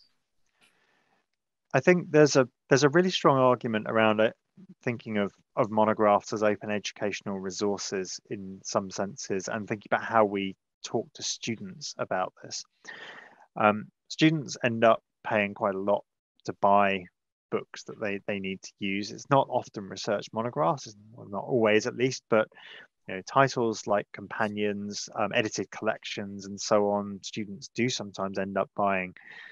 If a core part of an institution's teaching offer is that actually, you know what, we ensure that the vast majority of text that you will need to read will be available to you digitally in a convenient form that you can access at home without having to go to the library, essentially. This is a really powerful part of an institution's teaching offer, I think, that we should be capitalizing on. I also think that we end up thinking about, well, we need to get that book this year, so we'll subscribe to the book package for this year that gives us access to it. And then we end up subscribing to it next year again and again and again. And over time, we've ended up actually paying for the book multiple times in multiple ways. Going back to this idea of a central global OA collection for everyone is a really powerful way of centralizing this as, let's buy it once for everybody, and then we all benefit. And start and think of the global collection as a shared pool could be a really useful thing for teaching as well as research. I think I should say also, in the disciplines where these books really matter, there isn't that clear divide between that's just a research thing and that's just a teaching thing. We teach with the research materials and it's a core part of it. So these spaces overlap a lot more than we see in perhaps natural scientific disciplines. No, I think that's true. Thank you.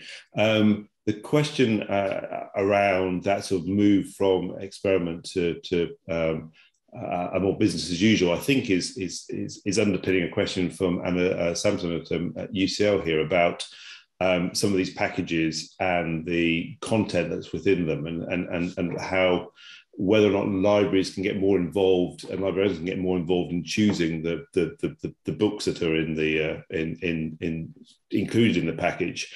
I guess if I can add a gloss to that, I think there's been a number of occasions where libraries have said, well, we're not entirely convinced these are the titles that we need or want, but this is an interesting experiment and we want to support it, so we'll do that. But if we want to move from the experimentation, then obviously we need to get that. Sorry to Anna if I'm sort of slightly hijacking her question there, but hopefully that gives the sense. No, and I'll try and answer that in two parts. So I think one part of Anna's question is, how do we get more publishers on board? As I said, I think the challenge is that the monograph publishing sector doesn't operate in the Elsevier realm of 37% profits for the most part. On these titles, they're not making enormous margins, and certainly the more mission-oriented ones are not. But they are still beholden to their institutions, their host institutions, to ensure that they break even. So they need low risk models that allow them to try things and move forward step by step rather than jumping with both feet. And that's where projects like COPIM are really helpful. We've had resource to go out to some presses and pilot some models. We're producing a toolkit that we're going to put out in the next few weeks, I hope, if I finally get around to finish writing it, that says what we did, what it means on the ground as a publisher to go through this, what resource you need to allocate to make it viable, what the risks are, what the benefits look like. We want to do a phase 2 of this work at COPIM as well, and think about how we could bring some more publishers on board to show them these benefits, and also show them that it's not just the first mover advantage that's getting this to work, because that's the then worry is, well, you made it work with 2 presses, but that's because there was all this attention. And as David said, it's easy to get excited about those first experiments, but what do you do when it's more routinized? And then just quickly on the choosing the book front, there has been some anxiety around our publishers in these experiments, or even in their more broader OA offerings, just giving the titles that we didn't want or didn't need. It's really difficult, but we've worked very hard on that at Opening the Future to say, actually, we want to put the most impactful titles into the open access, and we've got a library committee together to tell us which titles they most wanted to be in the backlist collection, and then the frontlist titles are just made open access on the basis of the next one coming through. And I think building trust by getting librarians in a room together to tell us what they want is actually quite useful. And going forward, that kind of community involvement seems a key part of the governance stakes for the future. Yeah, and that partnership working, I think, is going to be increasingly important. So there's a couple of questions that I think have either been partially answered actually in the chat themselves, or we will come to in the conversation. I mean, one from Ian Simpson is talking about how we persuade higher ups in the institution to allow us to change acquisition budget models. I think that our library colleagues after the break might talk about that a little bit. But I mean, is there what's your top tips for what the levers that we can pull here for getting those shifts? I think there's two levers. The first is something that libraries don't have to do, but it's something publishers have to do, which is to make the new models for open access have an acquisitions component, so that it's really easy for a library to say, well, that's what we're acquiring. We're not going to get every high-level manager at every institution to sign up to the open research agenda tomorrow. So I think that in the interim period, what we need to do is to build models that are congruent with what libraries expect to spend on. The second thing, though, is that those policy conversations need to be happening at institutions. We need to articulate the strategic value of open access. We need to articulate what it does for teaching, for research, in those two spaces, and make it part of institutional thinking and planning. And also just thinking that if you look at the international landscape, it feels to me as though the US is ahead of us in the UK in many ways in the development of scholarly communications departments and librarian specialities. We are now seeing that in the UK. I'm not saying it's not there, but it's perhaps been slower here. And I think we'll probably see more of that over the next decade, which will then result in a budgetary transition as well. I think my reflection there would, I do agree with you, but I wonder if partly we're seeing those posts because especially the larger universities tend to be more better funded. So I think there's enthusiasm and interest within universities here, but not necessarily the specific posts. And so there may be a slight difference there. And I think that also that the higher ups, the attitude is shifting so much. I mean, those of us like yourself, Martin, who have been in open access advocacy for a long time, I mean, the environment is very different now in terms of, not perfect, but very different as it was 15 years ago when, people didn't even want to talk about some of these issues, apart from one or two enthusiasts. But it is putting it in that open research and open learning and teaching agenda really picks that up. There was a question about impact and metrics from Joe, but I'm going to suggest that we carry that forward. I so mangled Anna's question that she's now sort of like put some clarification in there. So thank you for that, Anna, and apologies for the fact that I didn't quite ask the right question there. We're now on 22, we wanted to have a good break because we've had an intensive first session. We want to continue that conversation and those discussions after the break, but we wanted to give you all the chance to move away from the screen, to perhaps stretch your legs.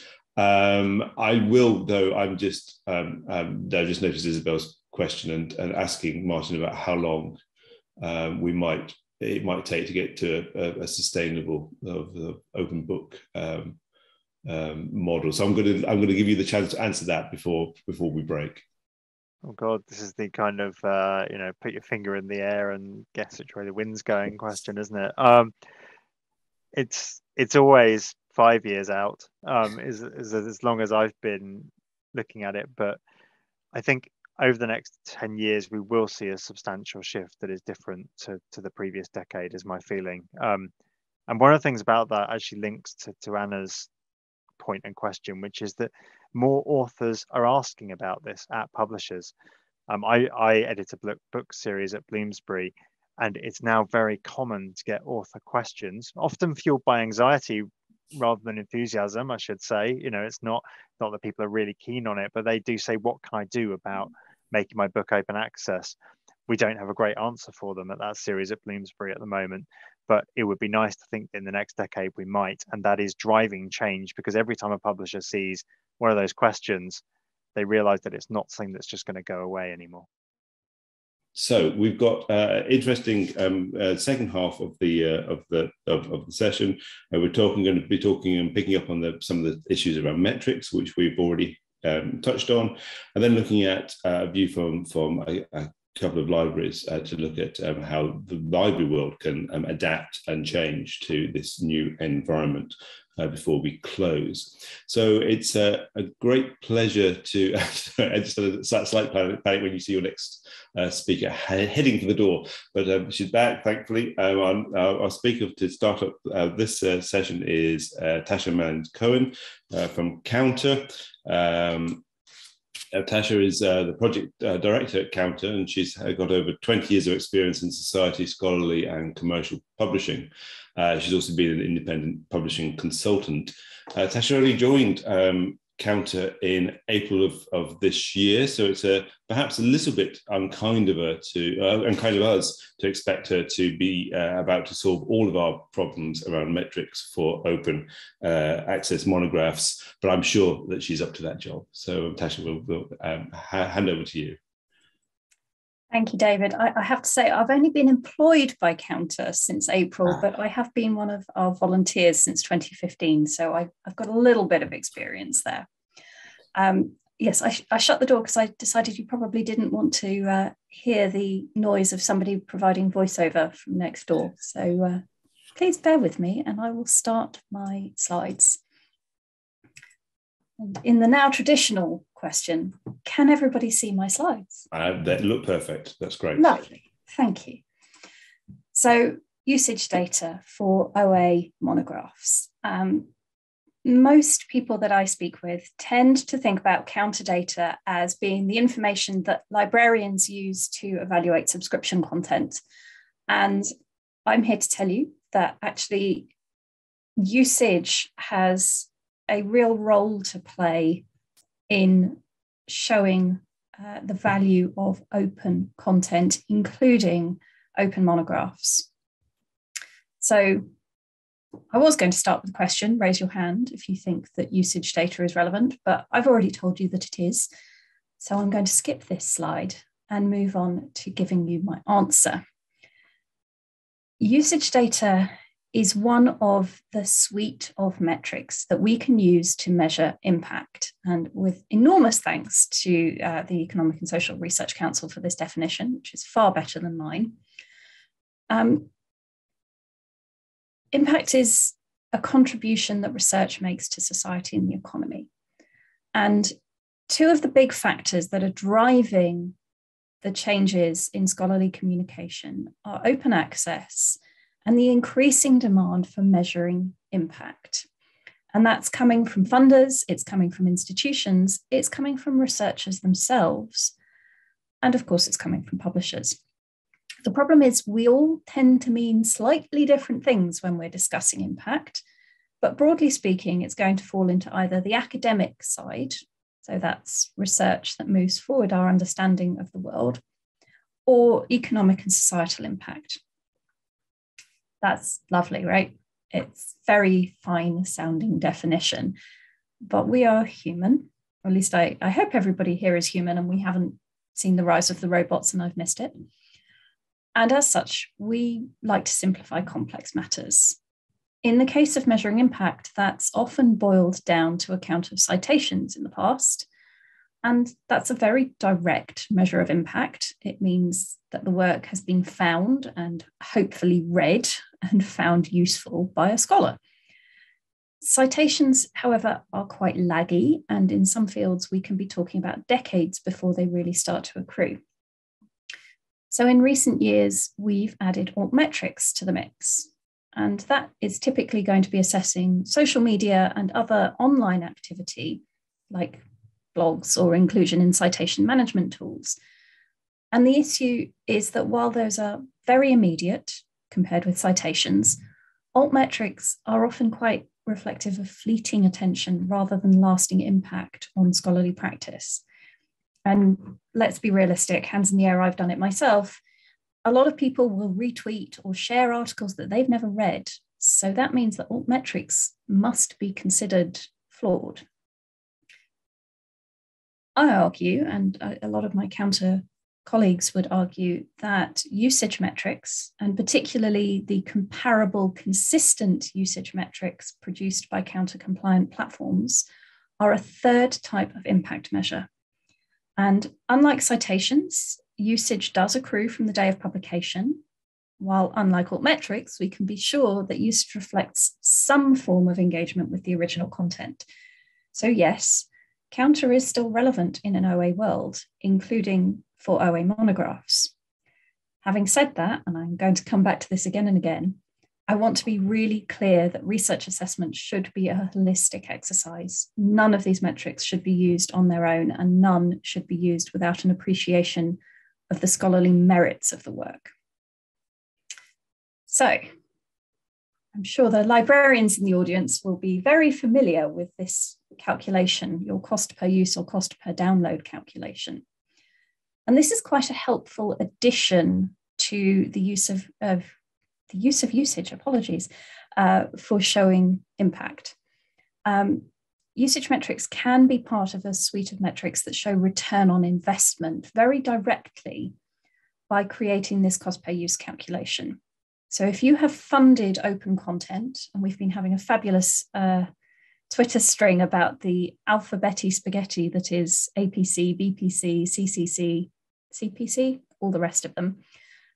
If you've invested in open content, you can divide the amount you've spent making a piece of content open, whether that's a book processing charge, a contribution to Knowledge Unlatched, funding for the Open Libraries of Humanities, or whatever it might be, by the total unique item requests for that piece of content. And you can then show whether you are getting good value for money compared with subscription content for making research openly available.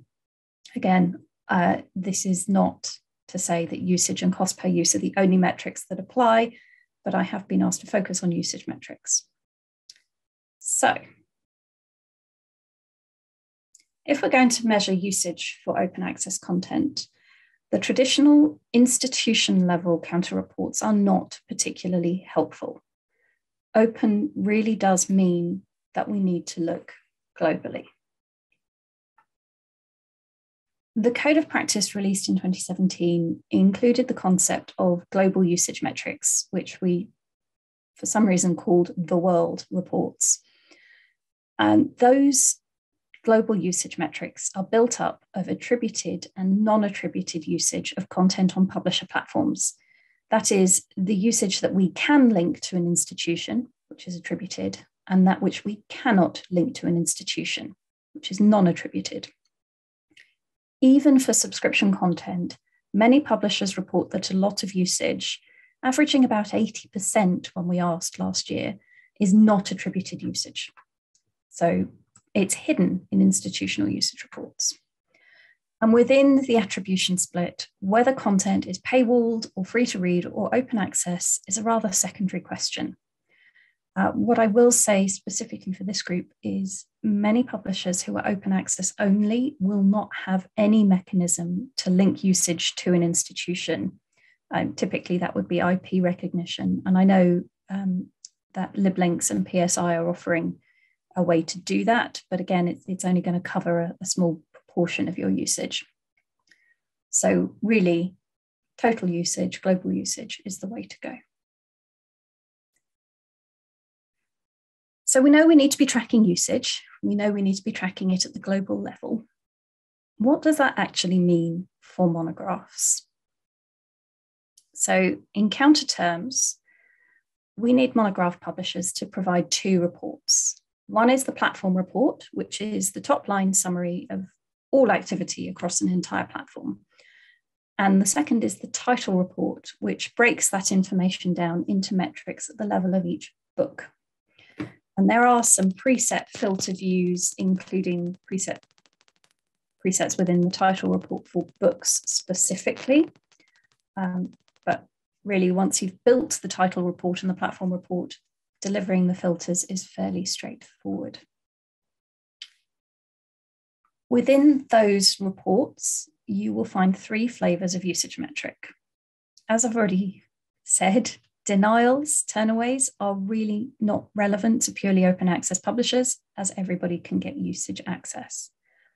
And I'm sure you can guess what the search metrics are about, so I'm not going to delve into those. I will, however, focus in on the investigations and requests, because these can be a little confusing to people who've not come across them before.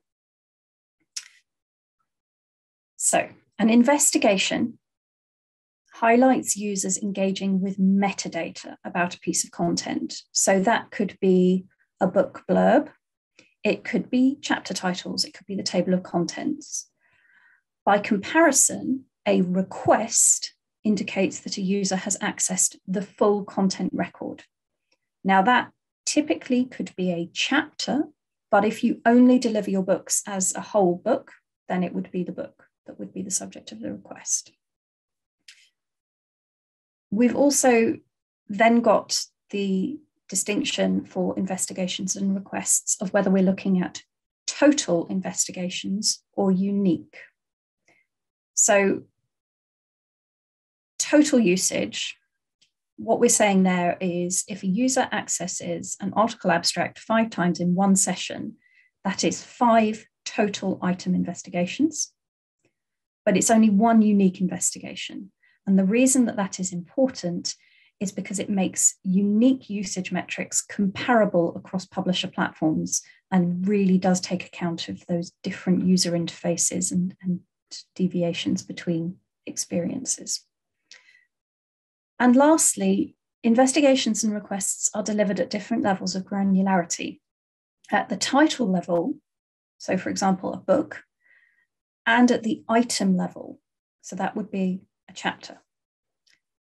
So a couple of key differences between books and journals or databases or other types of content.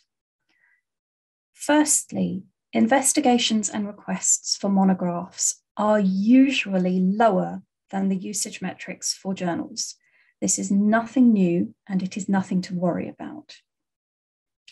Secondly, book usage often takes longer to accrue than journal usage, in as much as it's got a longer half-life. It doesn't always take longer to accrue the first usage, but typically we'll see books accruing investigations and requests for far longer than a typical journal article. And thirdly, book usage can be rolled up from the item to the title. So we've sort of said that here, the where is showing that.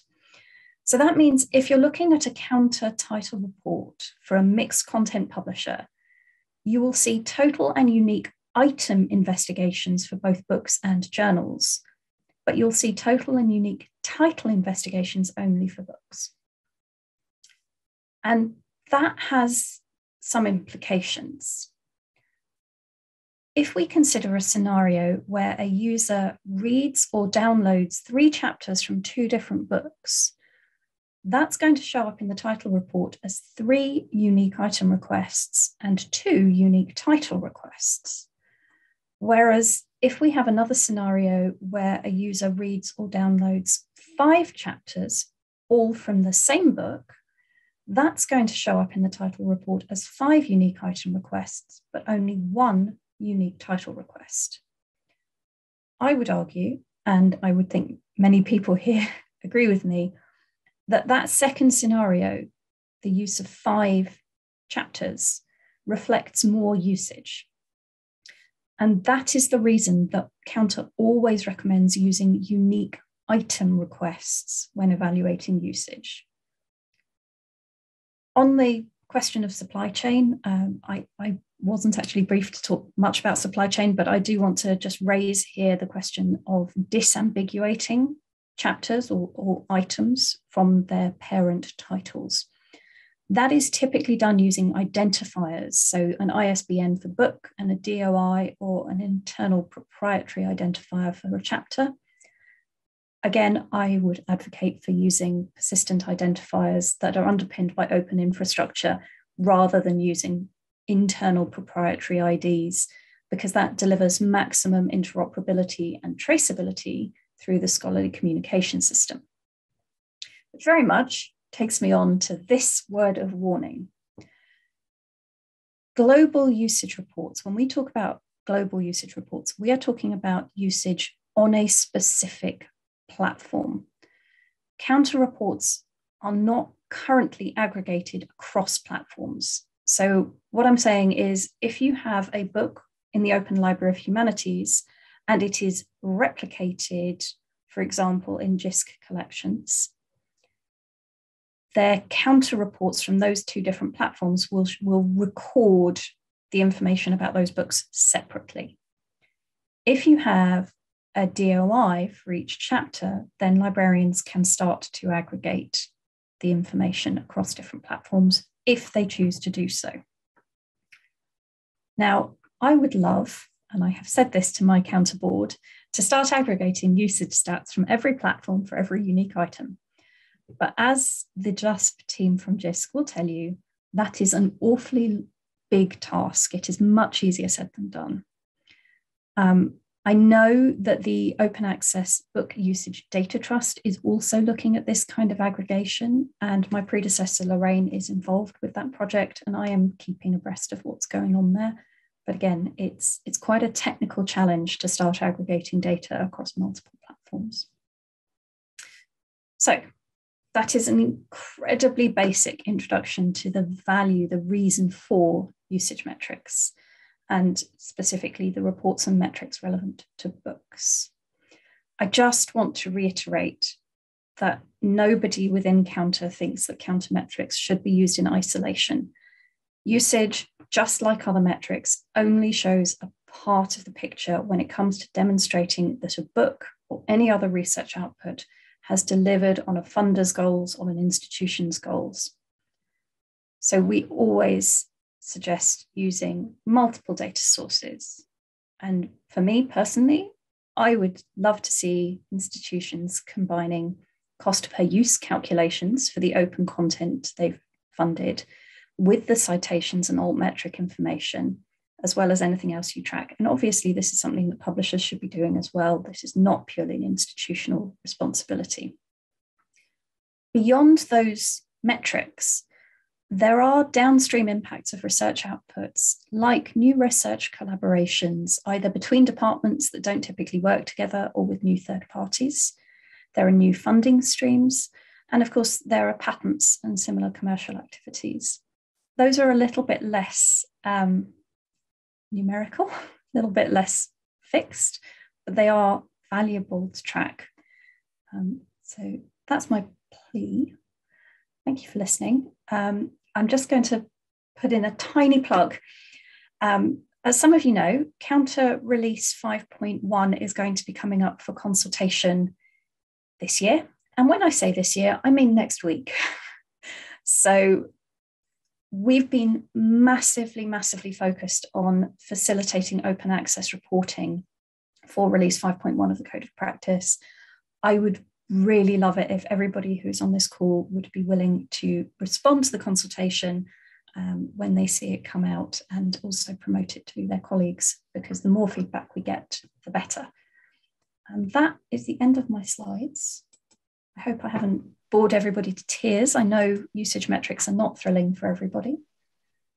I'm personally actually very excited, Tasha. Thank you for that, and helping us to think through the role of metrics and numbers in fields that are often more about qualitative narratives of success, and it's useful to know, when people have to spend money, how can they use these numbers to help them, and how do they use them responsibly to make those decisions. So yeah, really useful.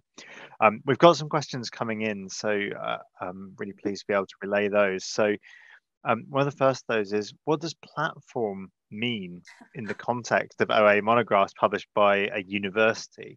Is it something like Open Monograph System, or is it the university publications website or repository? Both. It is the location where content can be used.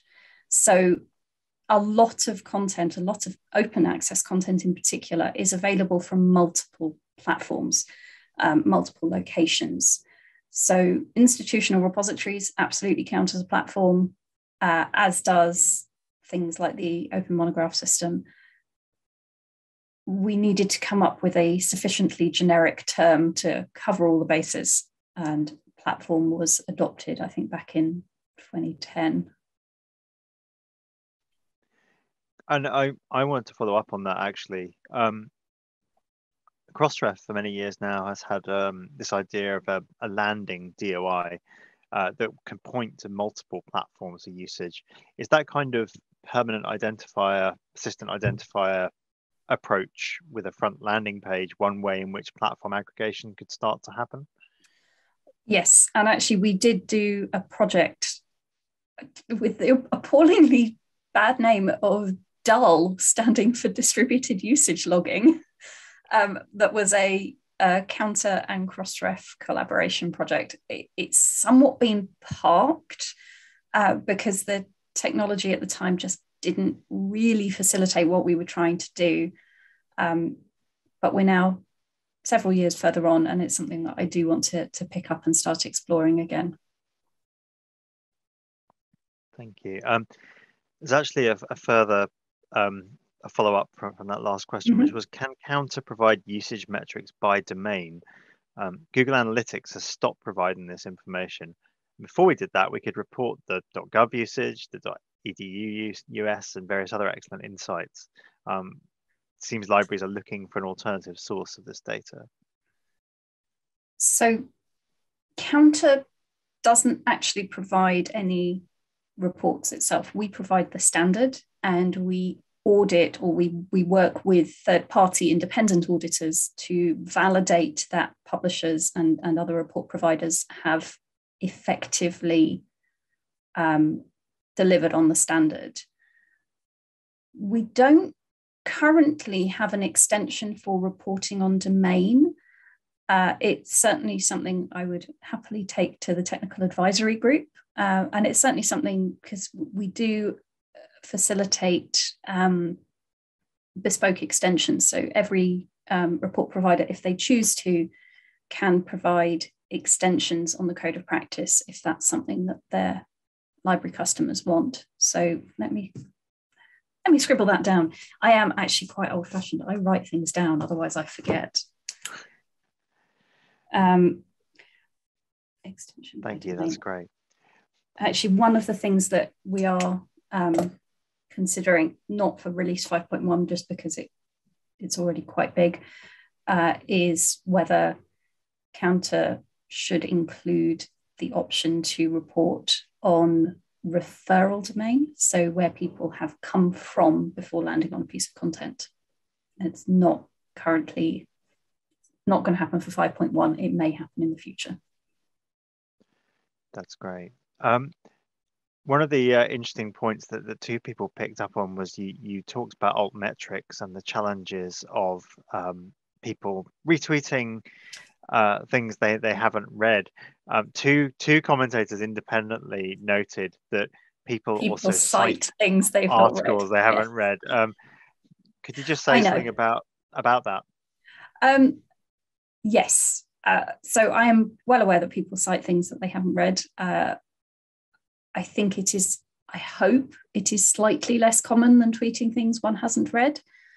One of the frequent discussions with the technical group at Counter is the question of intent and whether it is possible for us to measure intent. So at one point, we've had a focus group with libraries where the librarians were asking us to only report requests where users have stayed on the full text of a piece of content for a certain amount of time, which I appreciate would show that somebody has actually potentially read, in inverted commas, a piece of content. But we then had the challenge of, well, what if they've downloaded a PDF? They've just come into the article or the book chapter and downloaded the PDF and taken it away and they've read it offline. We have no way of measuring that. So Counter cannot measure intent. We can only measure fact. All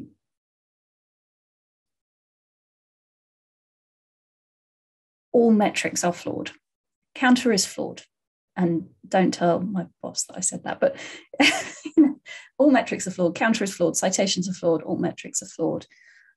It's only when we use them in conjunction that we get something resembling a true picture of the value of a piece of work. That's great. Well diplomatically said. Thank you. Everything's broken. There's a good question here from Charlotte, Charlotte Lyrasis, who said, since libraries are considering not just justifying investing in OA book programs for research, but also teaching and learning, other than open syllabus project and annotations for platforms that have that feature, do you have recommendations for metrics that are associated with teaching and learning activity? Yes and no.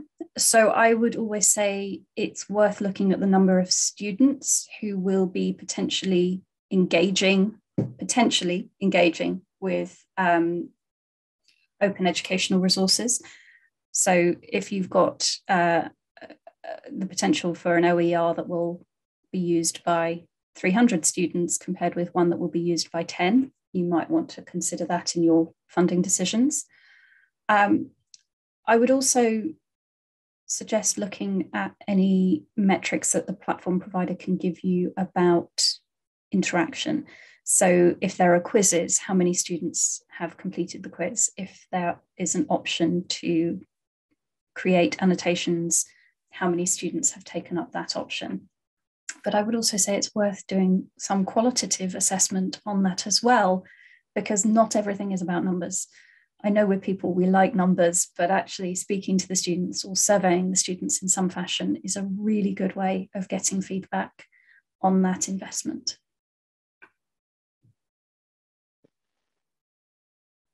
Brilliant, thank you.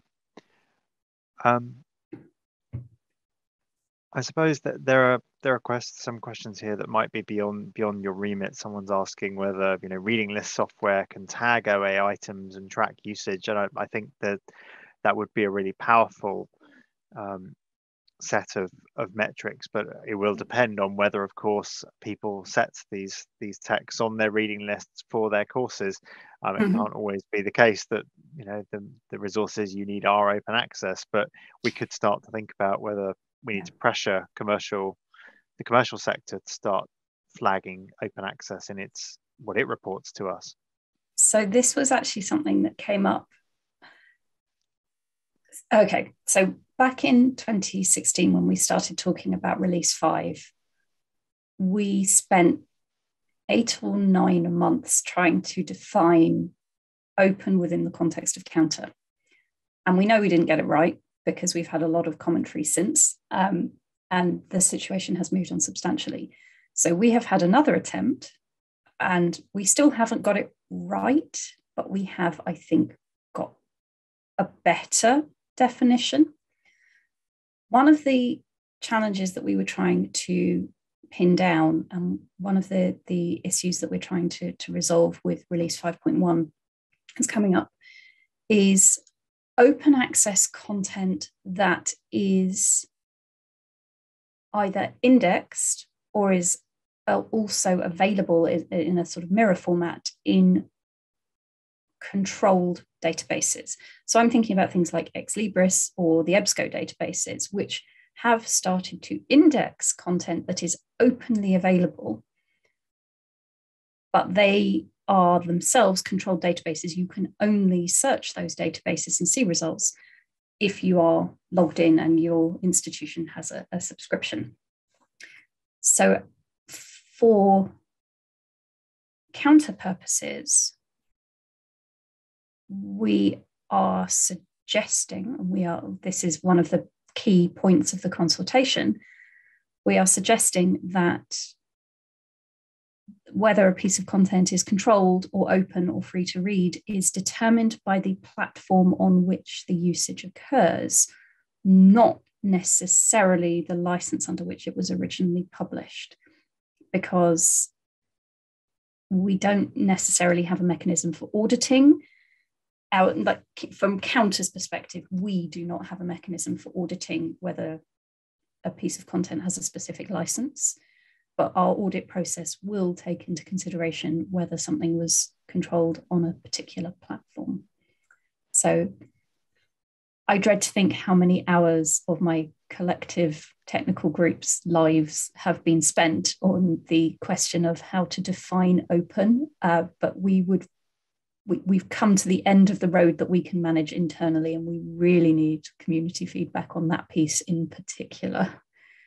We're not expecting it to be perfect, but we do hope we've improved the definition of open. That's brilliant. Thank you so much, Tasha. I've really appreciated that, and the fine distinctions you've made, and helping us to pull apart book and journal metrics and thinking about how we can appraise these new models in a kind of brave new world of metrics and narratives side by side. I'm going to hand now back to David to introduce our final set of speakers, giving us a library perspective on OA monographs. Thank you. Thank you, Martin, and thank you to Tasha as well for a really interesting presentation. So we're now going to shift towards the view from the library, if you like. We've been talking quite a bit already about some of the issues around acquisitions, about prioritizations and justifications, and making the case for open access and monographs. And so we're going to hear from Simon Bains and Sarah Thompson, who are going to give them as their perspectives. If I introduce Simon first, Simon's the university librarian at the University of Aberdeen, and he's held that position since 2019. Before that, he was the deputy librarian at Manchester. And before that, he was back up in Scotland, where he had senior positions at both the University of Edinburgh and the National Library of Scotland.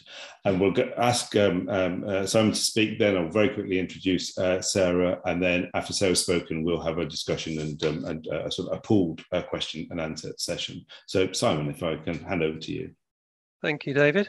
I will share my screen and hope that works. David, are you seeing the right version of PowerPoint? Indeed, the very beautifully blue Aberdonian sky.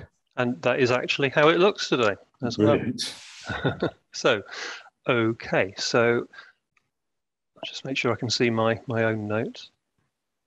So I'm going to start with some background context, as it explains what I'm doing and why I'm doing it.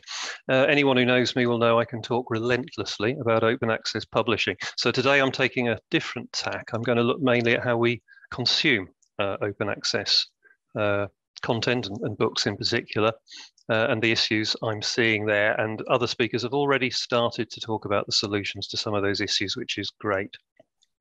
And I should say as well, these are issues some of my colleagues are observing rather than me to a large extent. So I want to acknowledge my acquisitions manager, Ross Hayworth, and cataloguing and scholarly communications manager, Emma Francis, for the data I'm going to show you and a lot of the thinking. And I should say that I and they will welcome ideas and solutions from others. I don't want to pretend that I'm here today to provide all the answers, possibly not even ask all the right questions. I'm sure we have an audience, I'm already seeing that we have an audience of very experienced people who will be able to comment on and correct some of the things I say here. And I want to make a point as well, having looked at the chat, that my driver here is not necessarily one that works for everybody. So the reflections on what worked for me, don't blame me if they're not working for you.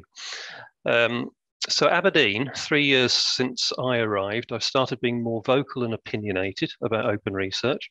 And this is aimed at positioning the library as more central to it, which is quite a shift from where it was back in 2019. And I do have a really helpful lever to pull here. We have a 527-year-old foundational purpose, which says that the university was founded on the basis of being open to all and dedicated to the pursuit of truth in the service of others. Our university principal and vice-chancellor, Professor George Boyne, never begins a speech without saying that. So it's a really powerful statement for me to use to argue that Aberdeen needs to be open with its research outputs. Otherwise, it's not delivering on the vision upon which it was founded.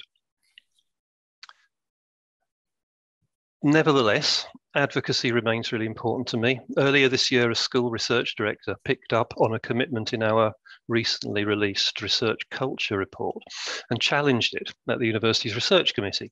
And it was talking about the importance of open research. In his view, that was something that was being imposed on us by our funders. There was nothing we could do about it or any other reason to be interested in it, which is hugely dispiriting for me. But I've worked on that. And I think I've turned him round. So part of the challenge for me has been to persuade academics to talk to me about it, rather than talk to our research office. I arrived at Aberdeen, as David said, 2019, and it would be fair to say the library was not central to open research at that point. It was very much about the administrative support. We didn't have a dedicated team.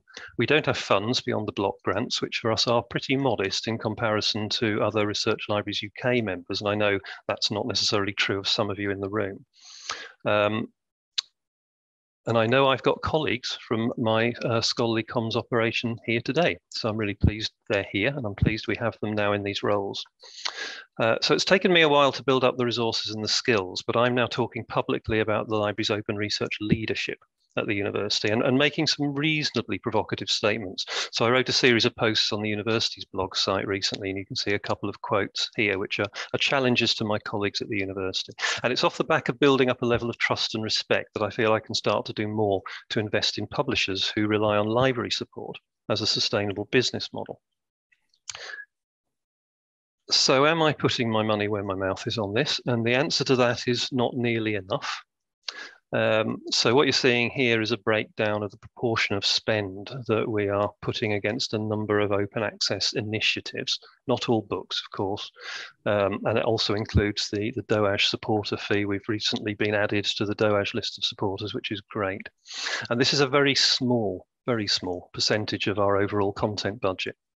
But the context here is that's against a backdrop of year-on-year library content reductions up to around 2018. So there's no slack. And these are investments which are either displacing other acquisitions or they're coming from available savings. So the money I'm putting into it is modest, but I am ambitious to do more. And this gets us into the conversation we've had already about the transition of library content budget from a subscription and purchase model to another sort of model. So what I'm trying to signal to my colleagues is that I'm shifting subscription payments. The savings on Science Direct will be significant for me. They will remain in my budget. And what I'm starting to do is look at how I use that money to shift what I'm doing over to sustainable open access. And I'm making public statements about doing it, and you'll have seen if you follow me on Twitter, that's what I'm doing. But I'm actually aiming at an internal audience as much as anything here. I want to establish that this is a defensible position on using the funds, and it's part of my strategy to position the library as a leader and connect it with wider university strategy. And I couldn't have done this in 2019. It was way off the radar for many people in the institution, and very few people were looking to the library to lead. The mindset was focused on the library as space and as source of information in the traditional way. And I don't want to disabuse anyone of the fact that it is an important space. We have an amazing space here in the Sir Duncan Rice Library. And I'm not saying that just because Chris Banks will be wrapping up later and she led the creation of the building. It's a real privilege to work here, and I feel it every day as I come in. But I want to widen what the library is and what it does in the minds of my academic colleagues. And Sarah, after me, will talk more about embedding this thinking in collection strategy and some of the things we talked about before about the assessment of return on investment, as well as doing this because we should. How do we demonstrate the value to our colleagues? So, of course, we acquire thousands of open access titles through a variety of ebook collections. What you're seeing in this infographic is our largest OA book collections, those with over 2,000 titles, as determined by records in our catalogue. And this represents about 190,000 titles for us. The long tail, which I'm not showing you, is another 40 collections, but it doesn't add very much more. It takes us a little bit over 200,000. And it's important to say this isn't deduplicated. And as we've started to discuss today, getting accurate data is one of the things that's an issue for us. So we're building it, but will they come? And this really relates to what we've just been hearing. We struggle to measure our e-resource use. We struggle even more to measure our open access e-resource use. But I am pleased to be able to say that I've been using Jisc reports, using Counter5 data. So a good segue from the last presentation. And it's good and perhaps unsurprising to see the rise over 2020 and 2021. But we've talked about the caveats. We're looking at the usage that can be traced back via IP here. We know that is probably a small proportion of it overall. We also got in touch with open book publishers for data traceable to IP range and got data from them as well. And what you're seeing on the left here is the most popular title from open book publishers. It's about Scots law, a recent tribute to a very well-regarded Glasgow academic. So this is the problem, and I know some of you are thinking particularly about this problem, about how do we make the case to invest in open access publishing based on use rather than principle. And this was what was holding me back in 2019. I didn't have the confidence at that stage to say, you know what, we should be doing this. It's the right thing to do, rather than thinking about it as a business case. I'm confident to do that now, and I know I'm in a particular context. But I do still also care about showing the benefits. And Sarah will talk a bit about this in the moment. And that's key for you if you're in an institution where the ethical principle around research publishing openly is not compelling enough. Though I was wondering about other strategic levers you can pull. Most institutions will say something about how much they value inclusion, how much they value community engagement. So where research performance might be less of a useful basis, are there other things in your strategy you can align this with? And then if they come, will they find anything? There are a lot of cataloguing and discovery issues. Records can be of hugely variable quality. We're seeing some improvement from those records where they come directly from publishers, but some of them are awful. Discovery systems can be poor at accurately indicating what is open access. We have multiple packages. There's a lot of crossover on titles. It's really hard, if not impossible, to have an accurate idea of the number of OA books we have access to. And we have the issue of deduplication, and that's made more difficult because the records are so bad. When we use filters in discovery systems, they cut out, in our experience, a lot of the results that they shouldn't. Quality control. So here's an example of a really terrible catalogue record. And it's from an organisation that some have regarded as predatory, but it's in DOAB. And DOAB make the claim that you can trust what is in DOAB, but I've seen at least one institution, several actually, but I looked particularly at the guidance from one institution in the States, which asked authors to be careful about considering publishing with this particular publisher. And even if this is a quality book, how does anybody find it with a catalogue record like that? And indeed, why isn't better? I had a look at the Intech Open site, and they do have Dublin core records, but we're not getting them. And they're for reasons beyond my ken, and there may well be folk in the room who understand this more than I do.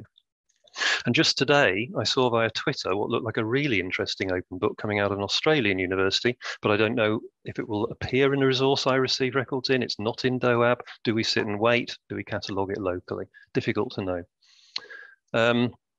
So I'm coming to the end now.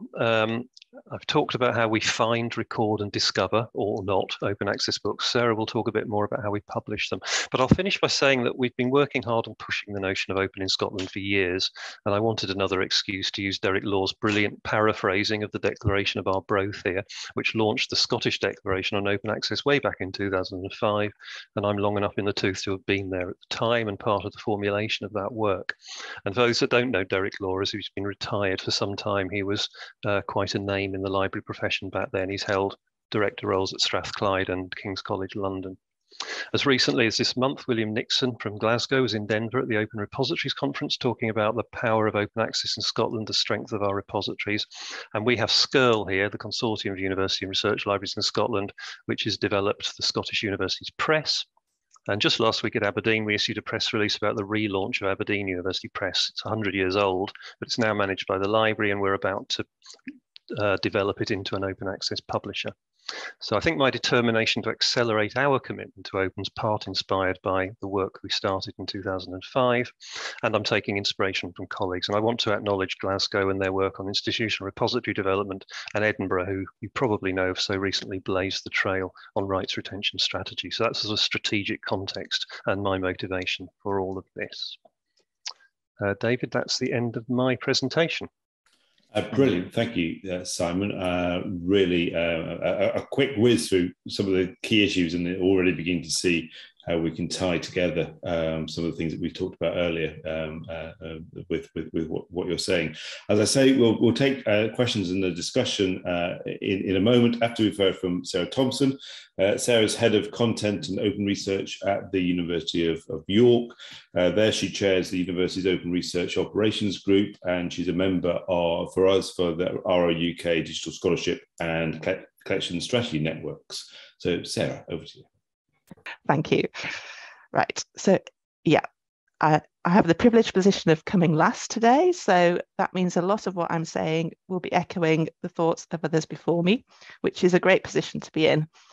But I'll just give a little bit about a context at York to start with. And I realise that we are actually very fortunate in some respects in being able to push the door of open to the extent we can, but that is actually due to having done a lot of work in this space, both within the university, and externally for a number of years. And I think we're now finally starting to reap the benefits of that. And what we've been able to do more recently is that in response to the University of York's new strategy and its vision of York as a university of public good, which is something that we're saying very frequently now. And again, it's interesting what Simon was saying about his founding statement. At York, this is very much echoing the founding statement of the university, but that only dates back to the 1960s. But even so, setting that in the current day context, and very much thinking about how open fits in with that, and also about community engagement and engagement with the world more broadly. So that those are all really useful levers, as Simon was saying, to pull on when we're talking within the university around open and what it means.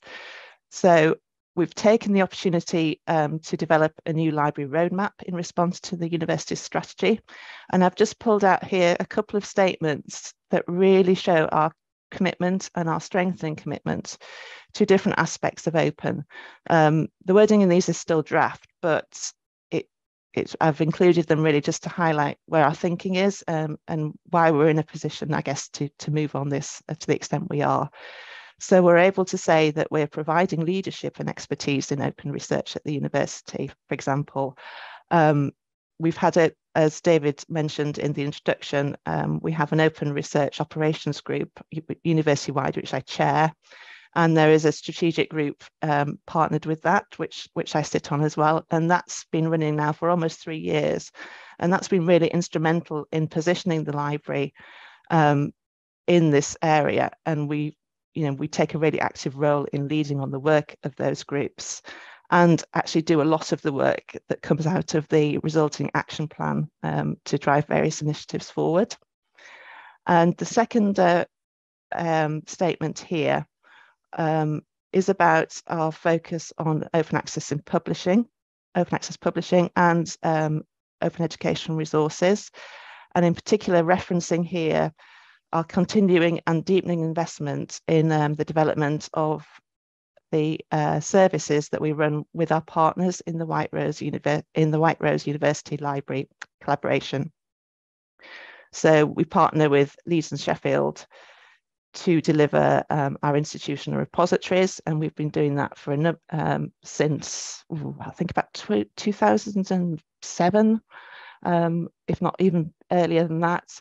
So we have the only joint repository in the UK, and now more recently we've invested in setting up a joint university press, which is still quite small scale, but we have to date published a number of monographs in the arts and humanities and a small number of journals as well. So what we're seeking to do through these statements is further demonstrate our commitment publicly within the university to continuing to invest in these services and in other areas of open content. Now, we have a set of policy statements about our collections, which we drew up a few years ago now, and you'll see there that the one I've highlighted again is really foregrounding the importance of open access publishing to us, and it just states there very simply that we will incorporate open content into our collections. And the strength and commitment to open, which we make in our roadmap, will result in us spending increasing amounts of our budget, increasing proportions of it, on open content. So I mentioned White Rose University Press, and for us this was an early indicator, even before we were investing in the open and other open monograph initiatives. We looked around and decided that we wanted to set up our own press because we really wanted to make a difference, even in a small way, to the publishing marketplace. We wanted to support academics who had interesting material. They struggled to publish because it wasn't commercially viable. We wanted to help scholarly research reach a global audience. We wanted the power to be with academics and not publishers. We were frustrated, as I know everybody around the table will be, as we watch scholars signing away their rights in publishing contracts, for example. We really wanted to provide an alternative to the ever-increasing costs, particularly of scholarly journal publishing. And as I mentioned, our output is still small, but we are a fully open access press. And our model for monographs is currently operating on book processing charges. But as was mentioned earlier, we're thinking about how we can move on that. And what that means in practice is that we attract authors who come with research funding, or authors within our own institutions, because as libraries, we fund the book processing charges for our own academics. But obviously what that then means is that we're not attracting a wider pool of academics who may not have funding. So we're thinking about what we can do about that, and that's one of the reasons for us applying to be on the Jisc Open Access Community Framework recently. So the press is a really important initiative for us, and working on it collaboratively, we can achieve something that we would have really struggled to do alone. These are some of the initiatives we've supported to date. We want to see greater diversity of business models in publishing, as we signalled when we set up our own press. And as I've mentioned, we do intend to support more community-led initiatives, and that's not just content, but also tools and infrastructure as well. And I just wanted to say a little bit about my experiences of talking to authors about open access monograph publishing, as we have our own press. And so I do get into conversations with people from time to time.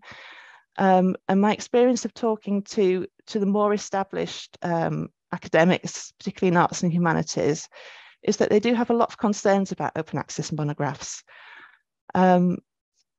Open access journal publishing is not particularly embedded in many arts and humanities and social science disciplines yet, certainly not in comparison to the sciences. And therefore, the shift from traditional to open access monograph publishing is a big change for many academic authors, and they do have concerns and anxieties. There's also a lot of misunderstandings. So for many of them, book processing charges are the only model that they've heard of. And they just can't imagine how this can possibly scale to be something that's viable across academia. And they think, well, how on earth is our university going to be able to afford this? There is also, I think, something I've encountered is a mistrust from as I say, from the more established academics. A slight mistrust in publishers who they've not worked with before, or who they haven't heard others' experience of working with them. So that is a hurdle that sometimes we come across as a publisher ourselves. Authors also worried about loss of prestige if they go with someone untried and untested. And REF always comes up in every conversation, it seems. And getting the incentives right around REF will be a key driver that will really influence how our academics behave and what they step up to do much more easily. I think REF could really help with that. At the moment, it's seen as something that is there to worry about because we don't yet know what's coming. And overall, they can feel quite comfortable with the status quo. And unless there is that push of some reason, I think there is a level of inertia there.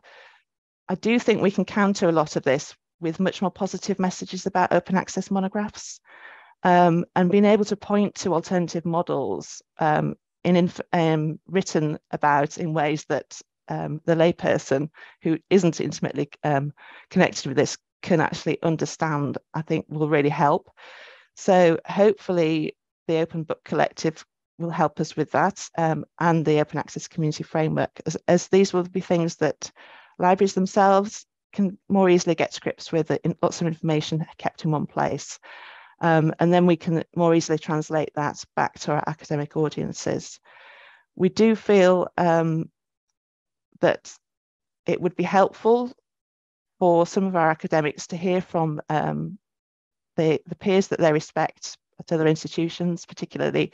So the people who are, if you like, the superstars of their disciplines, if they're seen to be publishing open access monographs and are willing to talk about their experiences, I think that will be incredibly powerful. And I won't dwell on this final point about the UKRI funding pot because we covered that quite a bit earlier, but more information about the specifics of how that's going to work and how people can apply for it would be really welcome, because people are signing their publishing contracts already.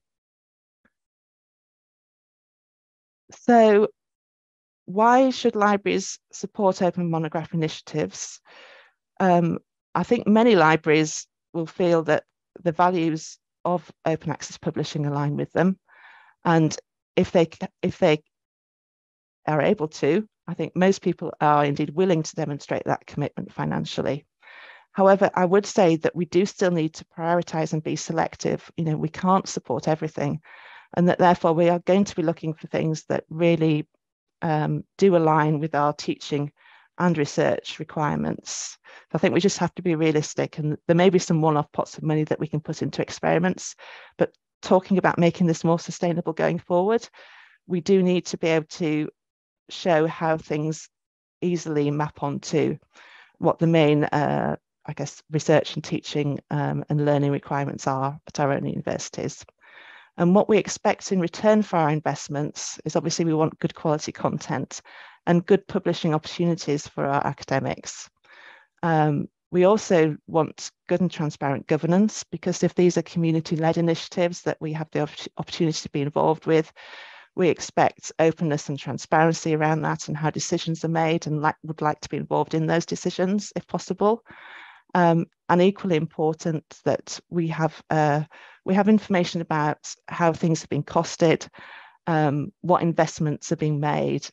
So as costs go up, and if we're going to continue investing in them or in an increasing number of things, we just want certainty that we have clarity over what is happening there, I think.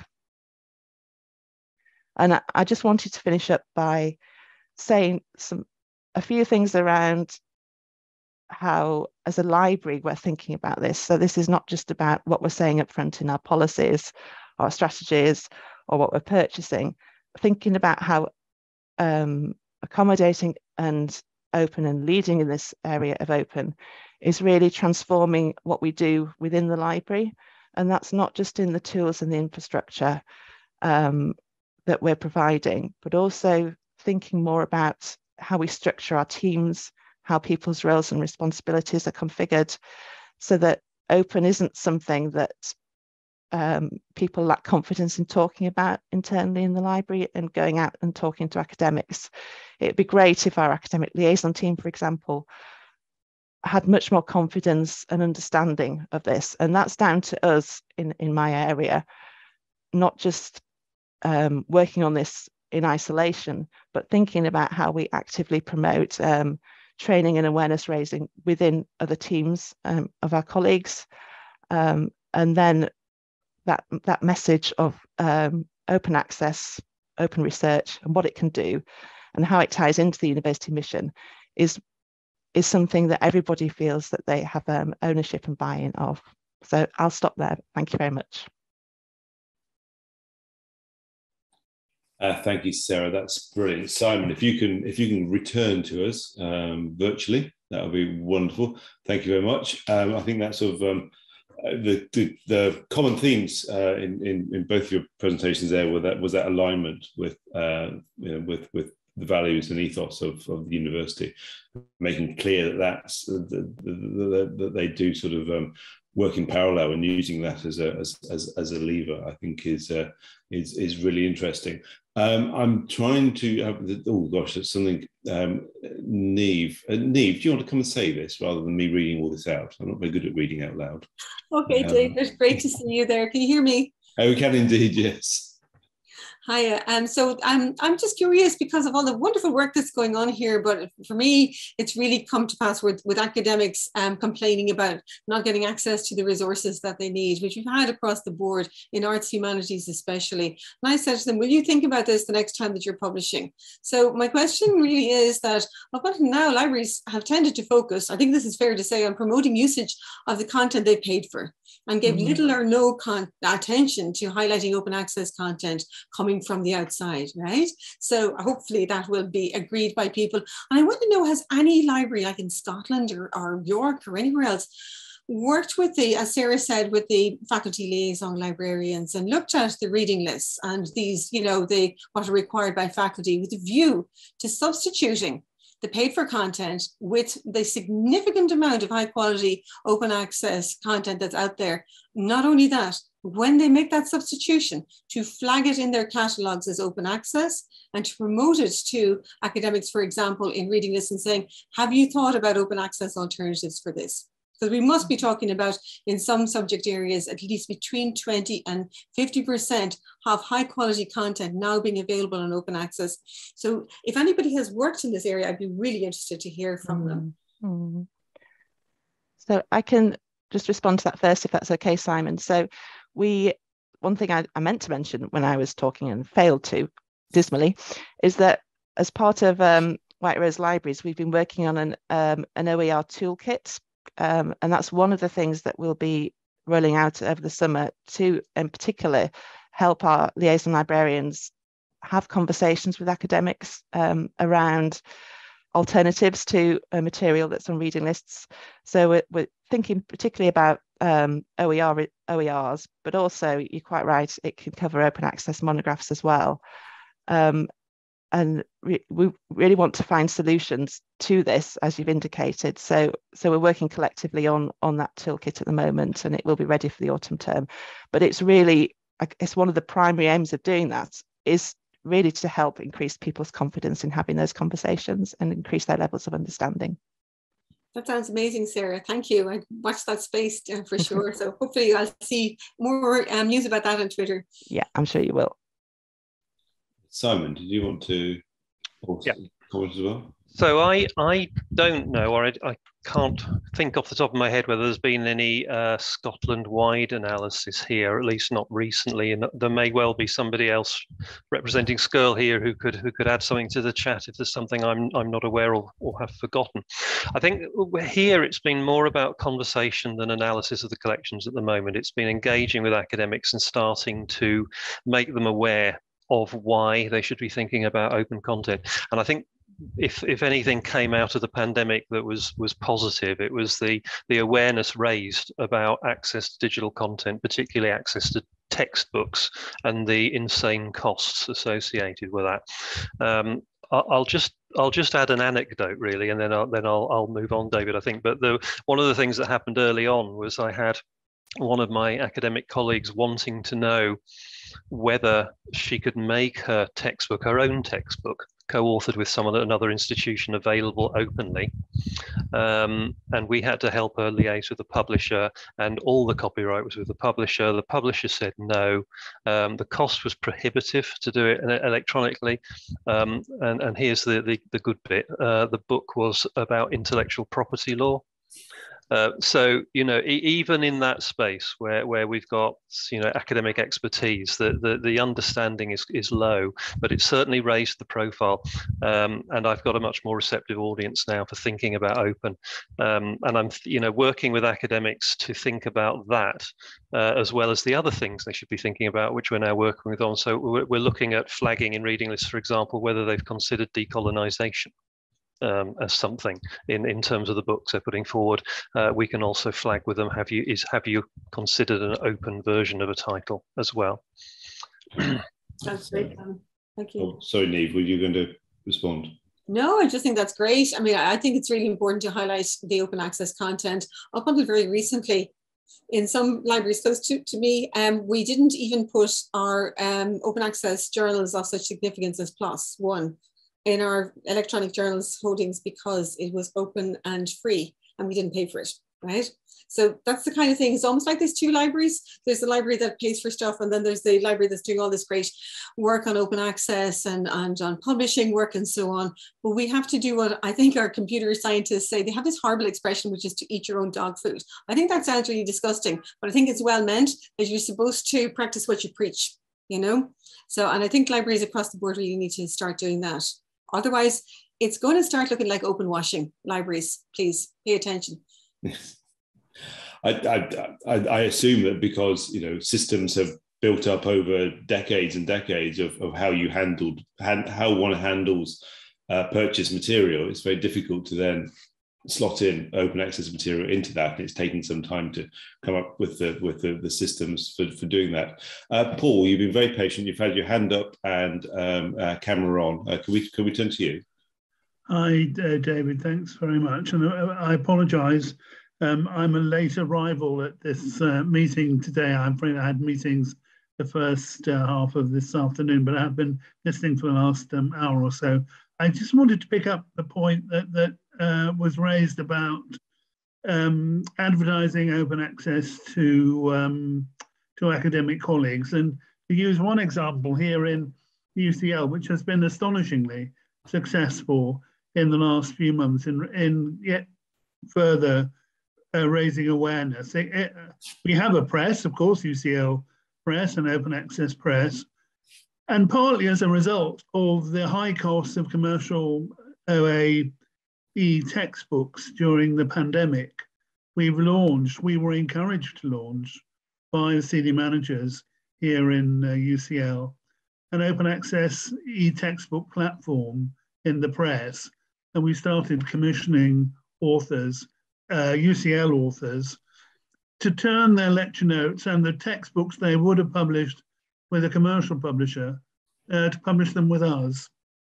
And we're aiming particularly at, we're working with faculty tutors and working particularly with people on teaching contracts who aren't necessarily on research contracts as well, so don't have the burden of submitting to the ref as well as writing a textbook.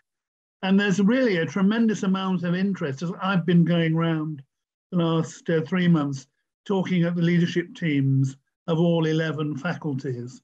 And there is universally interest in turning some of the educational resources that we produce for our students into OA material published by the press. So I think open access educational materials is a great way to advertise open access to academics, and B, the next big thing for RLUK libraries in terms of creating OA content. Really interesting. Thank you, Paul. I don't know if that resonates. I saw Sarah nodding at one point there. I don't know if you, Sarah, or Simon have comments as a response. I would just add that we have, as I've mentioned today, just launched Aberdeen University Press, at least as something on its way.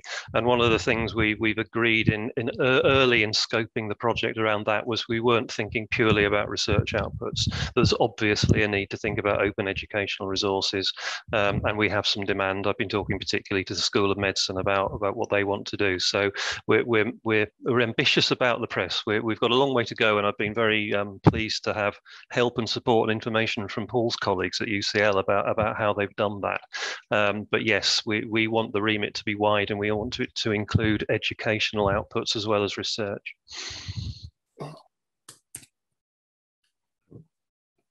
That's great, brilliant. The comment from Katrina there in the chat about creating OA handbook for undergraduate teaching. Do you want to just say for people who don't know where you are, Katrina, just in case anyone wants to get in touch and or see, keep an eye out for that. If you wanted to just say that in the chat, that'd be brilliant. And a few comments. There's been lots of comments about metadata and the problems with metadata. I think Simon, you very clearly raised that with the example, but the problems of how we ensure good metadata for materials, and there's been some interesting responses there as well within the comments. Are there any more comments or questions or reactions to specifically to what the library can be doing in this area? Or alternatively, Simon and Sarah, if there are things that you think collectively, we should be either people like RLUK and other organisations, or that we should be asking Jisc to do, or that we should be asking UKRI to do. If we still have our UKRI colleagues on the call, this would be an ideal opportunity to give them a list of things. I think certainty and around eligibility was one thing that we picked up earlier. David, perhaps I could comment on, there's a question just landed about rights retention. Oh, yes. So how important do you think it is in the monograph world, if at all? I think there's no reason why rights retention shouldn't be something that all research outputs are subject to, in theory. We are working on rights retention at Aberdeen. I know others are as well, and I was really interested to see Sheffield Hallam have launched a rights retention policy just this week, I think. I'm being really careful about it for obvious reasons here. It's very, very clearly constrained to journal articles and conference proceedings. But what I do say in covering papers is monographs are out of scope for now. And I think we will be really interested to see where things go with UKRI on this.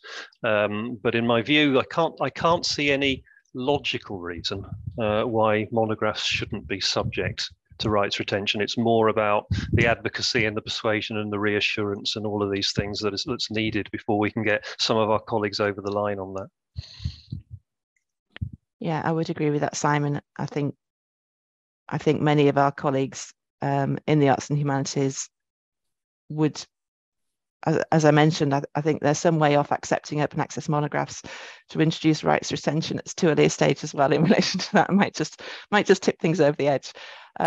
So we're also working on rights retention for journal articles at York as part of the work that the N8 libraries are doing across the north of England. But again, we're framing it very much around just to the journal articles at this stage. Yeah. And Rachel is responding from a UKRI point of view, saying they weren't after consultation and consideration, they weren't quite at that stage to put that in, which is great.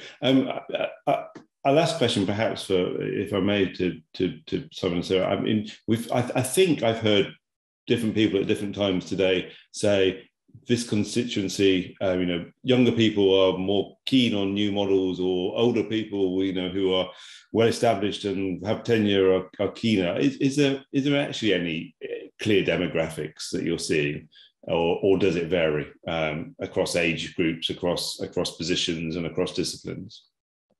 Yeah, I think my personal feeling is it varies enormously, but but I think at York, and I don't know if this is true of everywhere, I suspect not, I think almost inevitably that as I mentioned, if we have established academics who've already published and have certain expectations around that their work will be submitted to REF, and that they feel very secure about what they understand to be high quality and what their peers understand to be high quality, they are more conservative, I would say, almost without exception. Now, I know it's hard to make sweeping statements. There's always exceptions, but yeah, that's certainly my experience. Simon? So I would say yes, it does vary, and I think discipline is a driver as well. You know, some academics are very used to preprint repositories, and others aren't. So I think there's a disciplinary issue there. I would say I'm seeing tremendous energy from some early career researchers who are really, really passionate about it, possibly a little naive, setting up their own journals and absolutely refusing to entertain the notion that there should be any charges to anybody. And I wonder quite how sustainable that approach will be. But it's great to see the level of energy and enthusiasm amongst the early career research community. I think what I would say about the established researchers is it comes back to research culture for me. You know, they may be well established, they may be secure, but how important is supporting, encouraging and rewarding early career researchers for the right things? How important is that to them? How important is it to a PI to encourage the next generation to think about publishing openly? And how can we move away from the kudos and the prestige of publishing in a particular journal and instead think about the kudos and prestige and career reward associated with making your research open? So that's what I'd like to see of our senior researchers, really think about how important it is to support the next generation and help them, you know, in their careers as they start to move up. And what I hope we'll then get is an established set of new academics who are really behind this as an important part of the research culture they work in. Yeah, I think that's right, Simon. And I would just add that sometimes it can be because they just don't have the time to investigate new ways of doing things.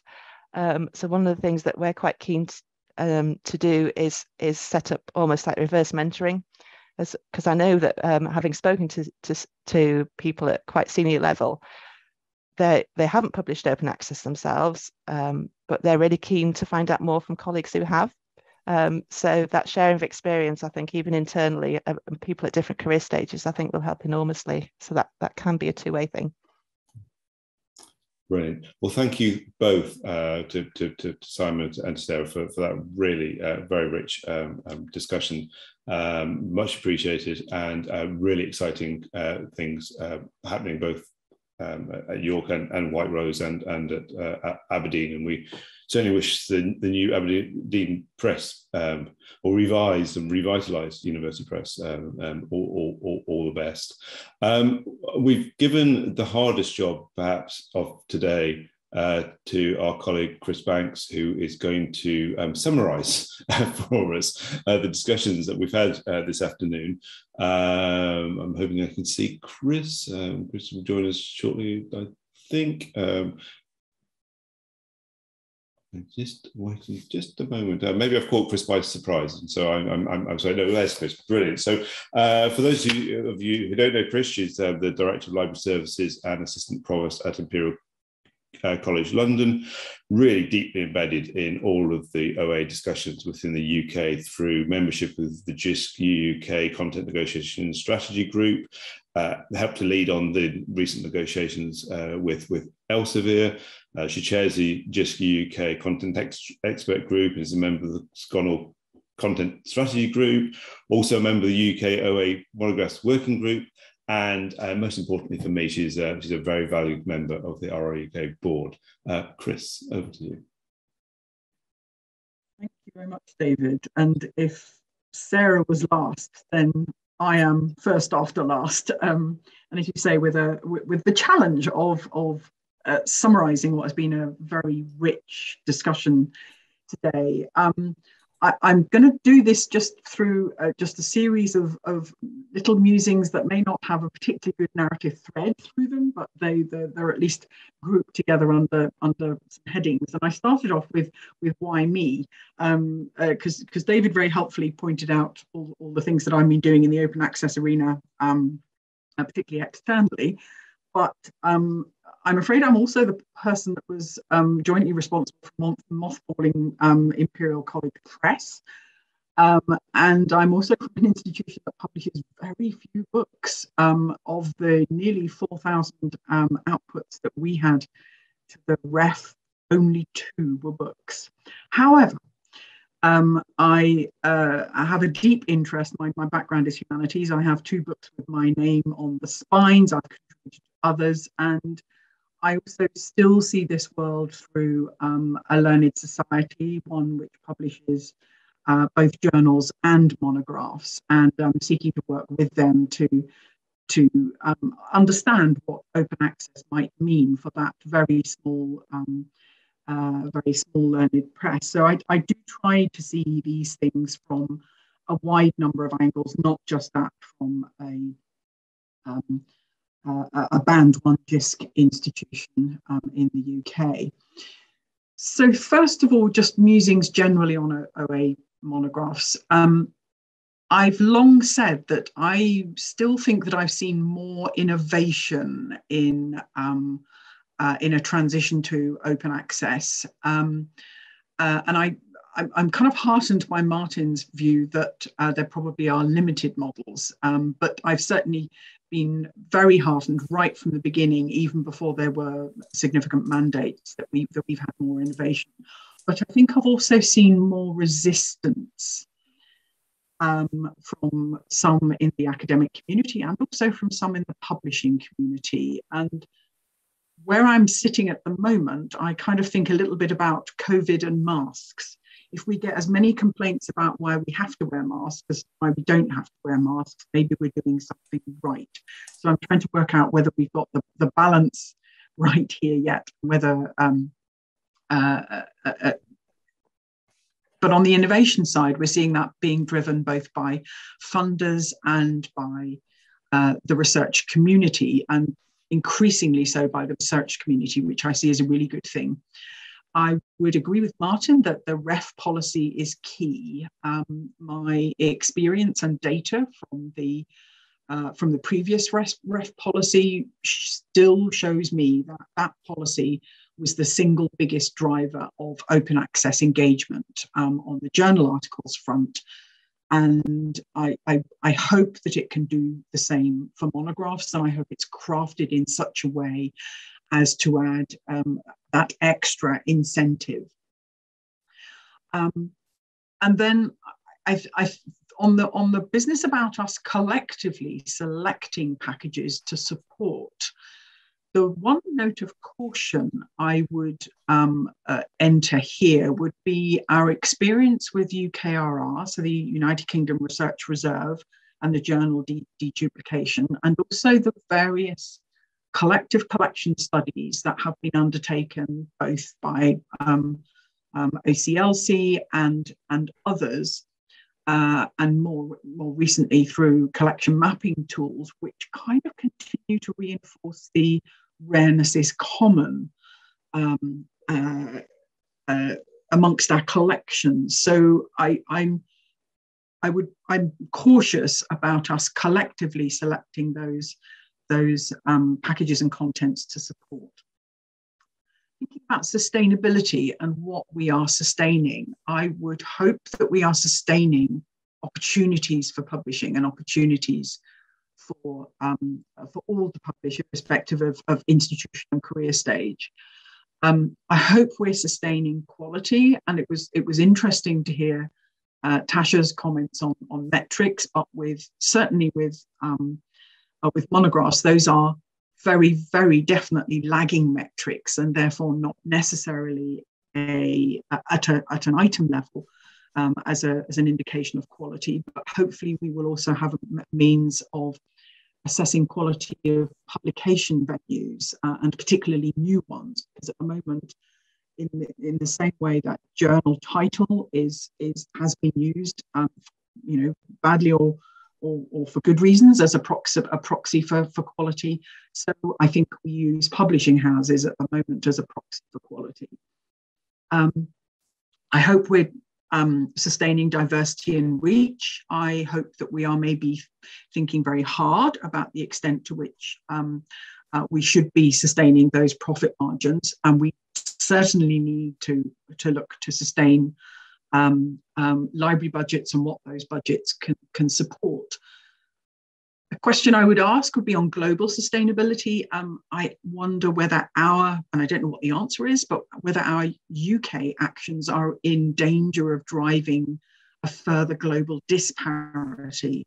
I worry that we're moving from a disparity for reading opportunities to a disparity for publishing opportunities, and I think that's why I like the kind of subscribe to open type models, because hopefully they minimise those dangers of that disparity. Using on our library budgets, journals we've moved for a long time. Our journals have been purchased on a just in case for read. So we've had our subscriptions to journals before we actually know, and we pay upfront for stuff that we don't yet know what is going to be published.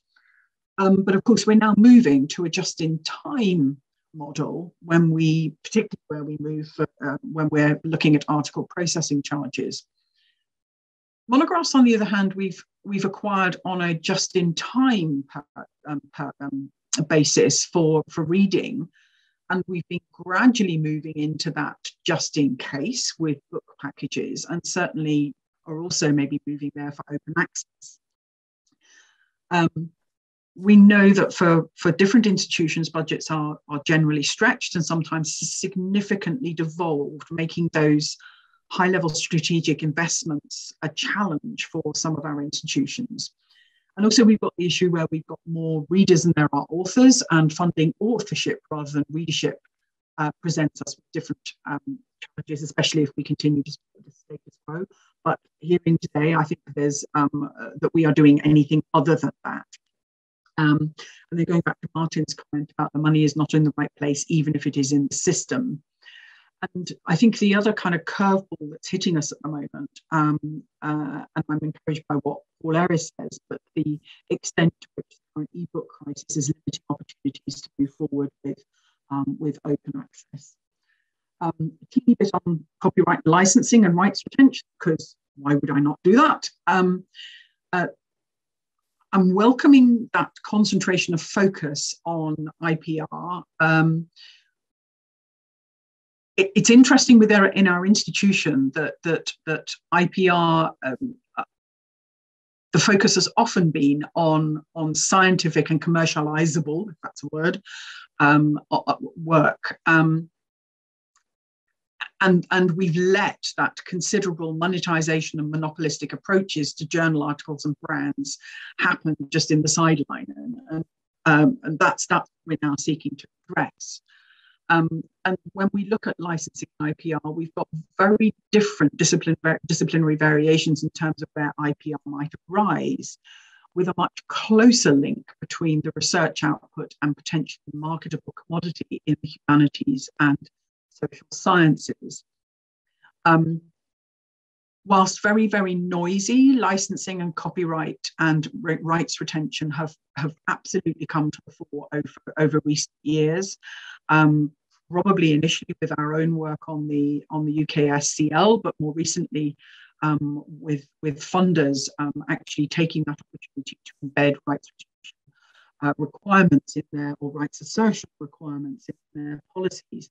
And whilst that's noisy, those funder calls, I think, are helping raise the issue further for both individual researchers and their institutions. And that current tension between funder, publisher and institution approaches, I'm really hoping will help it drive that engagement further and to the advantage of open access.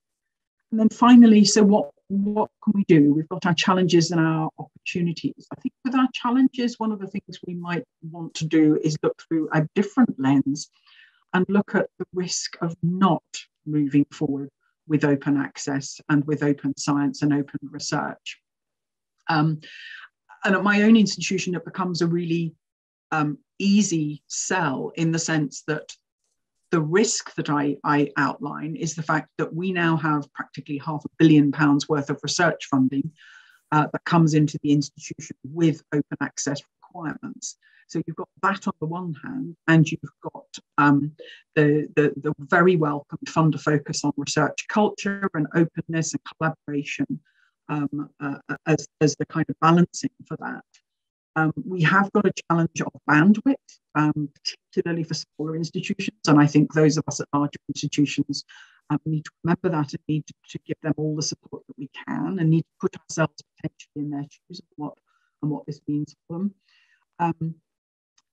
And we have got the behaviour of some publishers being a challenge, but actually I see that is probably driving an opportunity, because we're now seeing our own researchers recognising that some of those publisher actions are distasteful. So finally, I'll try and end on some opportunities. I'm really heartened that the number of models might be small. I'm heartened by the rising tide of researchers and the energy of researchers and those that are interested in open access. On advocacy, I think we're well on that journey. I think as soon as Plan S was published, we recognised that immediately kind of flung together our collection development and our open access departments in a way that, whilst confusing for both at the start, has led to some deeper conversations and the fact that we can no longer think separately about new content and about open access. They are both becoming intertwined, and we need to work further with our colleagues to get that cross library understanding of that. But finally, leadership. We are seeing incredibly encouraging academic, funder, publisher and library leadership. And I really hope that this is the time to harness that. I hope that is suitable as a wrap up. Thank you.